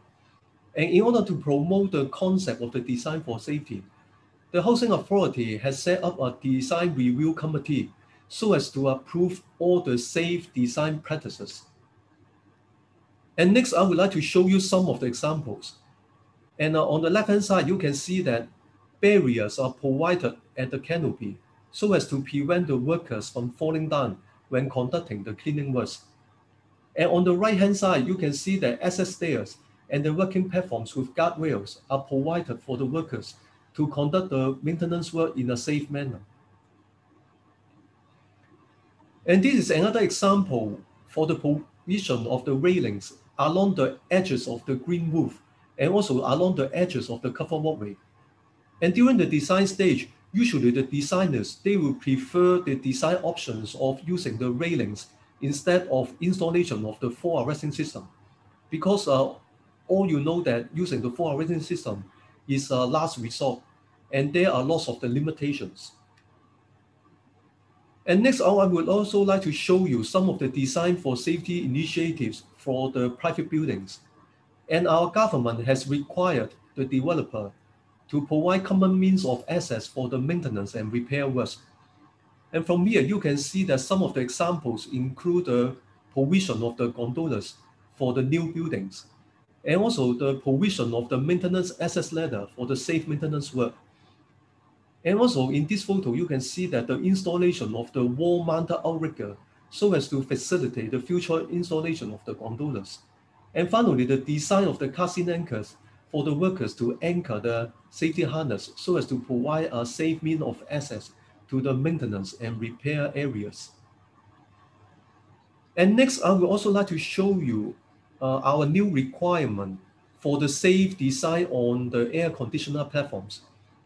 And from this photo, you can see that we require the roof of the air conditioner platforms should be at least 900 millimeters so as to provide adequate working spaces for the workers to carry out the maintenance work. And also suitable guardrails need to be provided for the air conditioner platforms so as to prevent the persons falling from height. And also, I see that nowadays there is a trend on the use of the building information modeling. And one of the advantages is that through the building information modeling, the designers can generate three-dimensional digital model of the building structures. And by using the BIM, it can also facilitate the designer to come up different design options so as to enhance its application on the design for safety. And next, I would also like to show you an example of improved safe design in an e-waste recycling facility. Because in order to enhance the recycling of e-waste, our government has entered a design and build and operate contract with a reputable German company, Elba. And during the design stage, Elba has proposed lots of the safety initiatives, such as from on the left-hand side, you can see that the design of the robotic arms for the automatic cutting of the flat screen display so as to minimize the risk of the workers. And in the middle, you can see that this is ergonomic design for the provision of the anchor flexible equipment for the workers to dismantle the recycling materials more easily. And on the right-hand side, you can also see that the design of the conveyor belt to transport the recycling materials so as to reduce the manual handling risk of the workers. And I can also see that there will be a change in the design of the building facilities because of the COVID-19.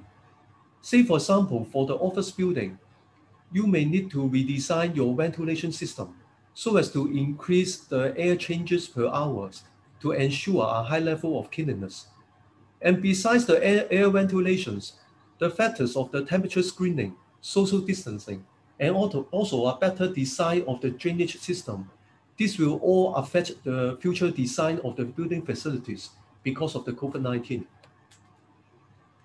So from all these examples that I show you today, you can see that there are lots of benefits for the design for safety. And most important is that if you can get it right for the first time during the design stage, the safety implementation will be much easier and the cost of implementation will be much lower because it reduces the needs for the redesign and retrofitting. And finally, to conclude, if we need to promote the design for safety, we need to promote early involvement of all the stakeholders, such as clients, designers, contractors, and also the facility management. If you can involve them in the early risk management in the design stage, you can help to enhance the buildability, usability, and also the maintainability of the buildings. So that is the end of my presentation today. Thank you very much.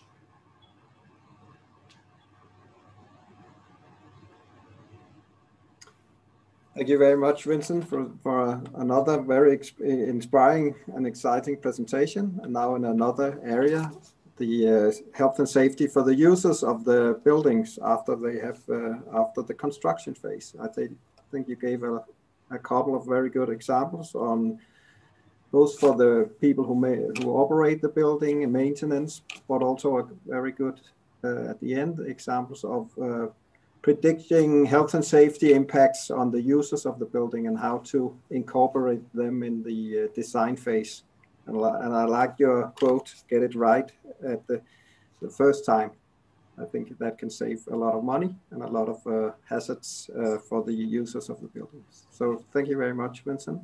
And now I would like to present Lars Hoffmann. Lars Hoffmann is head of the EHS Expert Center at Siemens. And I know Lars has a colleague with him. I think, Lars, you should introduce him to us. And your title today on your presentation is Digital Twin Technology, Predictive Safety and Health. And the floor is yours, Lars. Good morning or good afternoon, ladies and gentlemen, wherever you are in the world. Thanks, Lars, and thanks, Horst, for the kind invitation and introduction. And also thanks for having the opportunity to support this kind of event.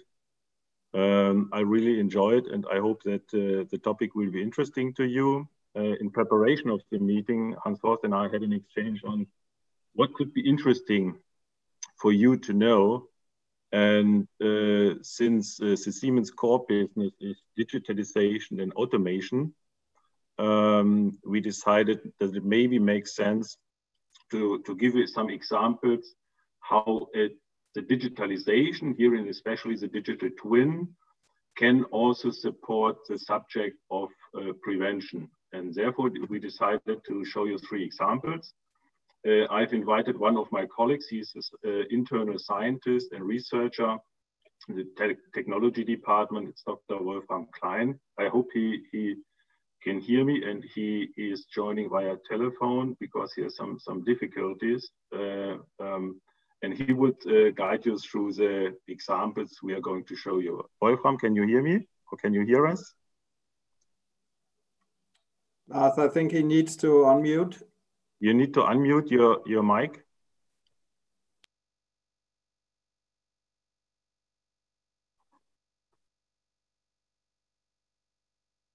He needs to unmute the mic.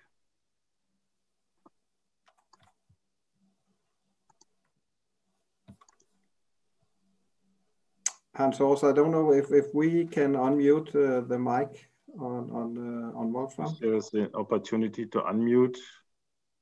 But I think it's it's working. Yeah, working. Yeah. Okay, I think it works now. Can you hear me? Yes. Can you hear me now? Yes. Yes. Okay, Yes. Very good. Very good. So maybe Lars, can you show my presentation on your screen? Is that fine for you?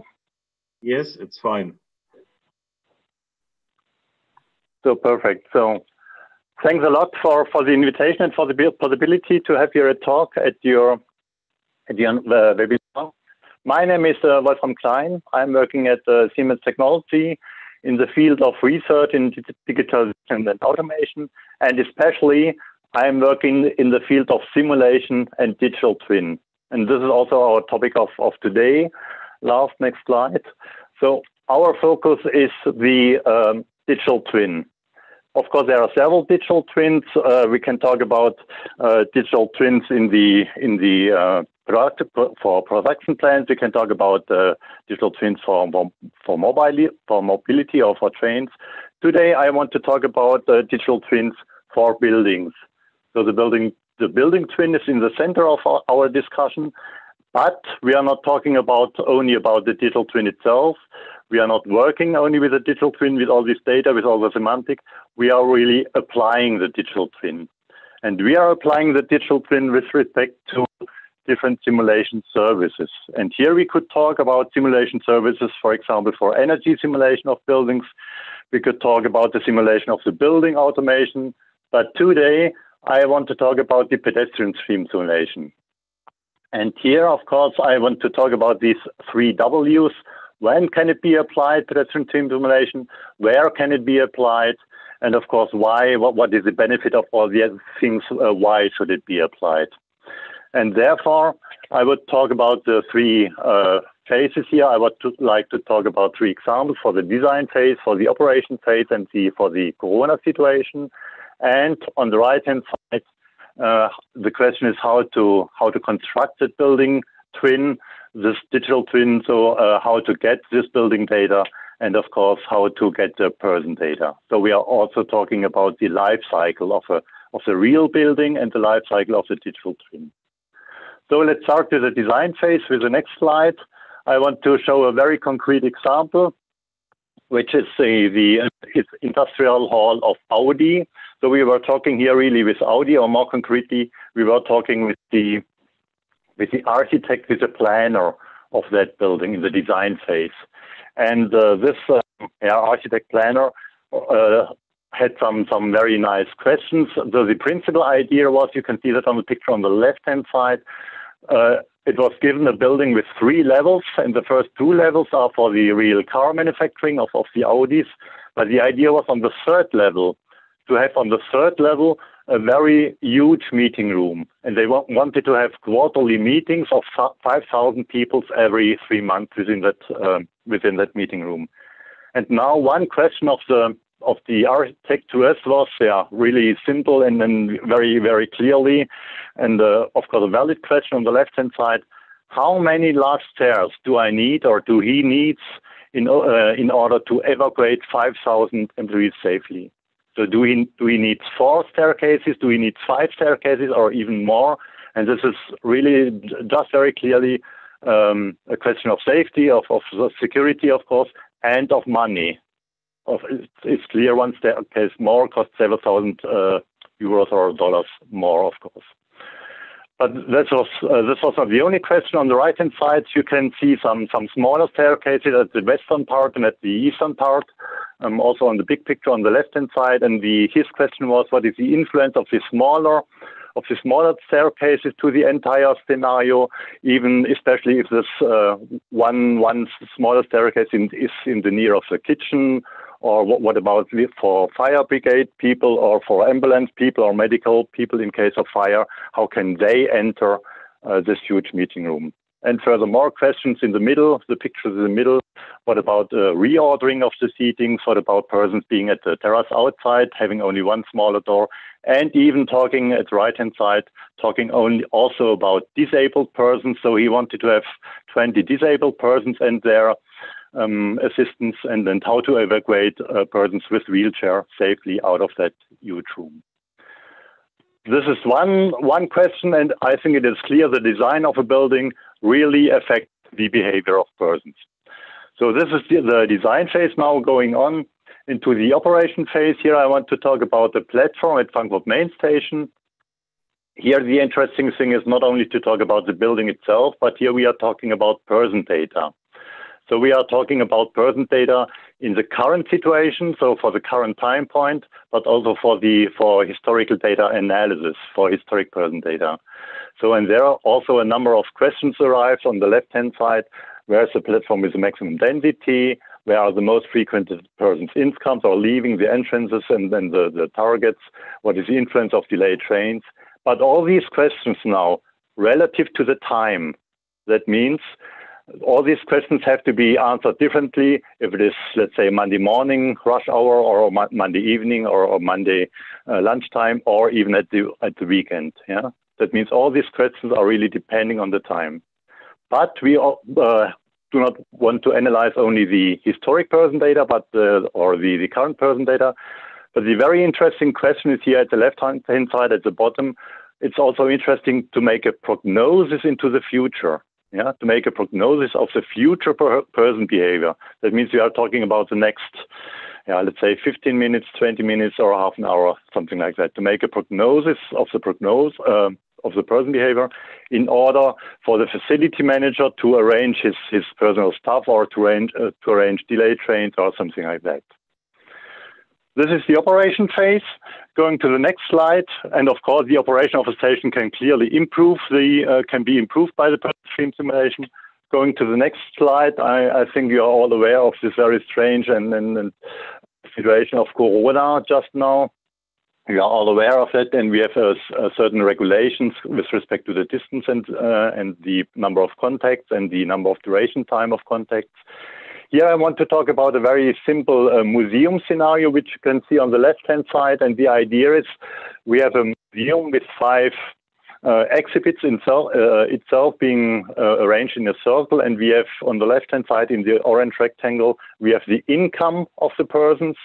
And now the question is, what is the best arrangement of the person streams to go from one exhibit, from one sample to the other, to the next sample? Is the best way, as shown in the very left scenario 1, to have one huge group going from left to right-hand side, one exhibit after the other? Or is it better in the middle to have scenario 2, where we have 2 groups, or we have several groups of, let's say, 30 persons, and to mix these groups and to go group by group? Or on the right-hand side is the best way to have a counter-current flow, where we have 2 different person streams. One is coming from the left-hand side, and the other person stream is coming from the right-hand side. And the answer is, for that scenario, we can really simulate that, and the best result is scenario 2. Best results means with respect to number of contacts, or with respect to the duration time of these contacts. Yeah, we can really simulate all these scenarios. Now, here, up to now, I talked a little bit about the different life cycle phases of the digital twin. Now the question is, of course, where are these data coming from? So the one question is, where are the building data coming from? And the next question is, where are the person data coming from? So let's talk about the building data. Here we have to differentiate between 2 different approaches. Either we are talking about greenfield approach, newly built buildings, or we are talking about brownfield buildings. That means yet existing buildings. And here, one way is for newly built buildings. We can talk about BIM, of course, with IFC data. We need a converter, how to come from BIM to our simulation. Or if we are talking about brownfield buildings, we can use here this 3D scanner, or maybe even we can use PDF plans to identify the symbols or the walls or the staircases on the PDF plan. Another way around is on the next slide to talk about the pedestrians. So the question is how to get the input of the pedestrians. And here we can get the pedestrians from different sources. That means we can get, we are talking with video data or RFID data or even mobile tracking to get the interfaces, to get the person data. And we are analyzing that in the historical data. You can see on the right-hand side, for example, a certain velocity profile or this origin destination matrix. And the idea is really here to generate a corresponding simulation scenario. And then at the very end, as I said before, really to make a prognosis of the future behavior depending on the different environmental conditions. So at the end, I hope this was a very rough overview. At the end, I want to point out again, why should we do that? Okay, the goal of our pedestrian stream simulation is, of course, to predict the critical crowd densities, or even to have a prognosis, a model-based prognosis for the future pedestrian dynamics. And there are a lot of different application cases concerning the offline design, as I said, or the offline planning, as I said, but also and this can be also confirmed by regular authorities. This can be trained, but also an online forecast. And we have a tool here at Siemens, which is based on certain, let's say, mathematical methods. We are using the cellular automation with several mathematical elements, let's say. And even we are taking also into account environmental impacts. So we are also able to simulate a fire or a smoke situation within a building and to couple that to the pedestrian stream behavior. I hope this was a very rough overview to the entire topic. So thanks a lot for your time. Thank a lot for your contribution. And if there are any questions, of course, I'm open for that. Thank you for your participation.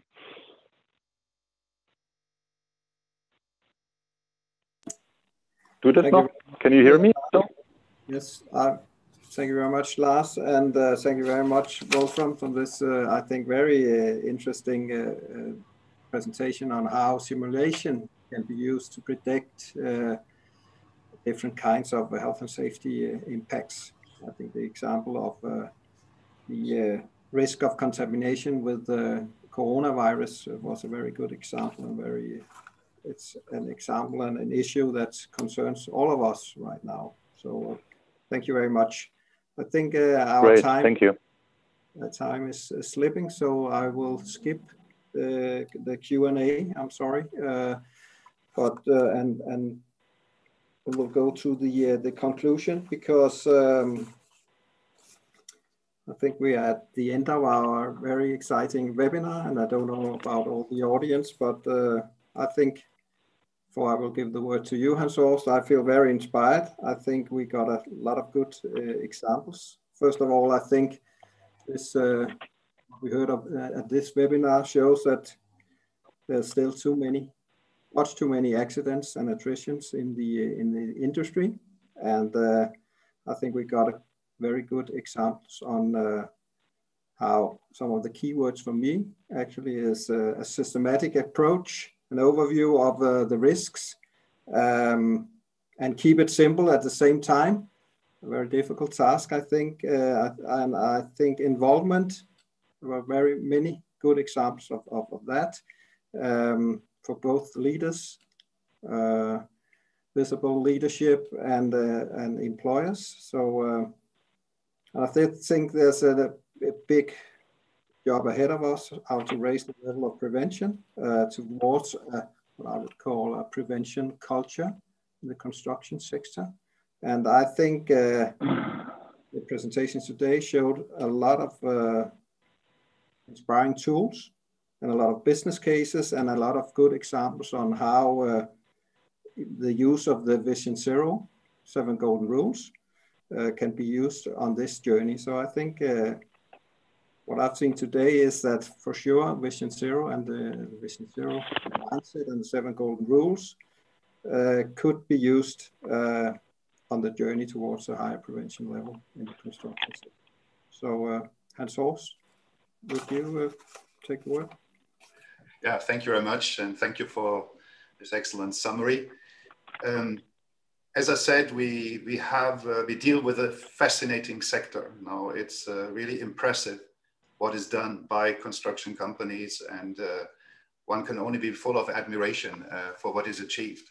But it's at the same time also a sector that, due to its special nature, is causing a lot of harm still.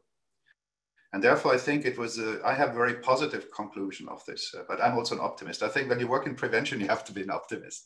And I see a lot of lessons learned here. I think the justification for having this webinar, this type of webinars, is very obvious now, bringing together both, let's say, more policymakers and organizations that think at the global, international, regional level, and bringing them together with the practical people that work on the ground. And I think that's something that we should do even more in the future, to exchange, so that there is a kind of feedback between these two layers. So the concept of Vision Zero and the tools that have been developed and the data that is available that can be used also proactively within the company.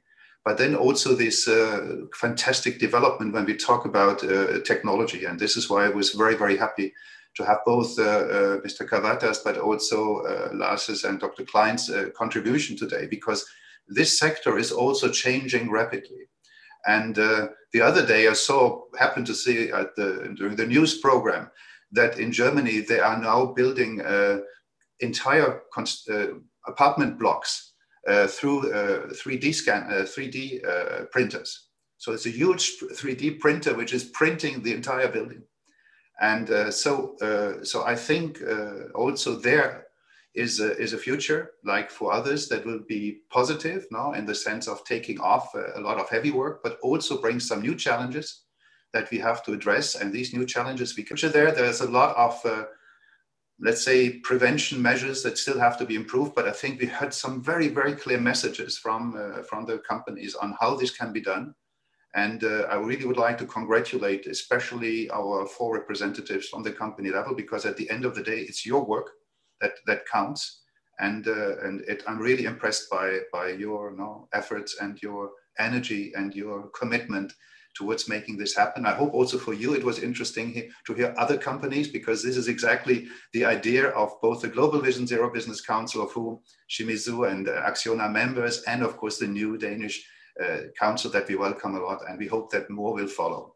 So with this, I simply would like to thank all of you, in particular those of you who presented, for your also discipline to present within the very short time slots we gave you.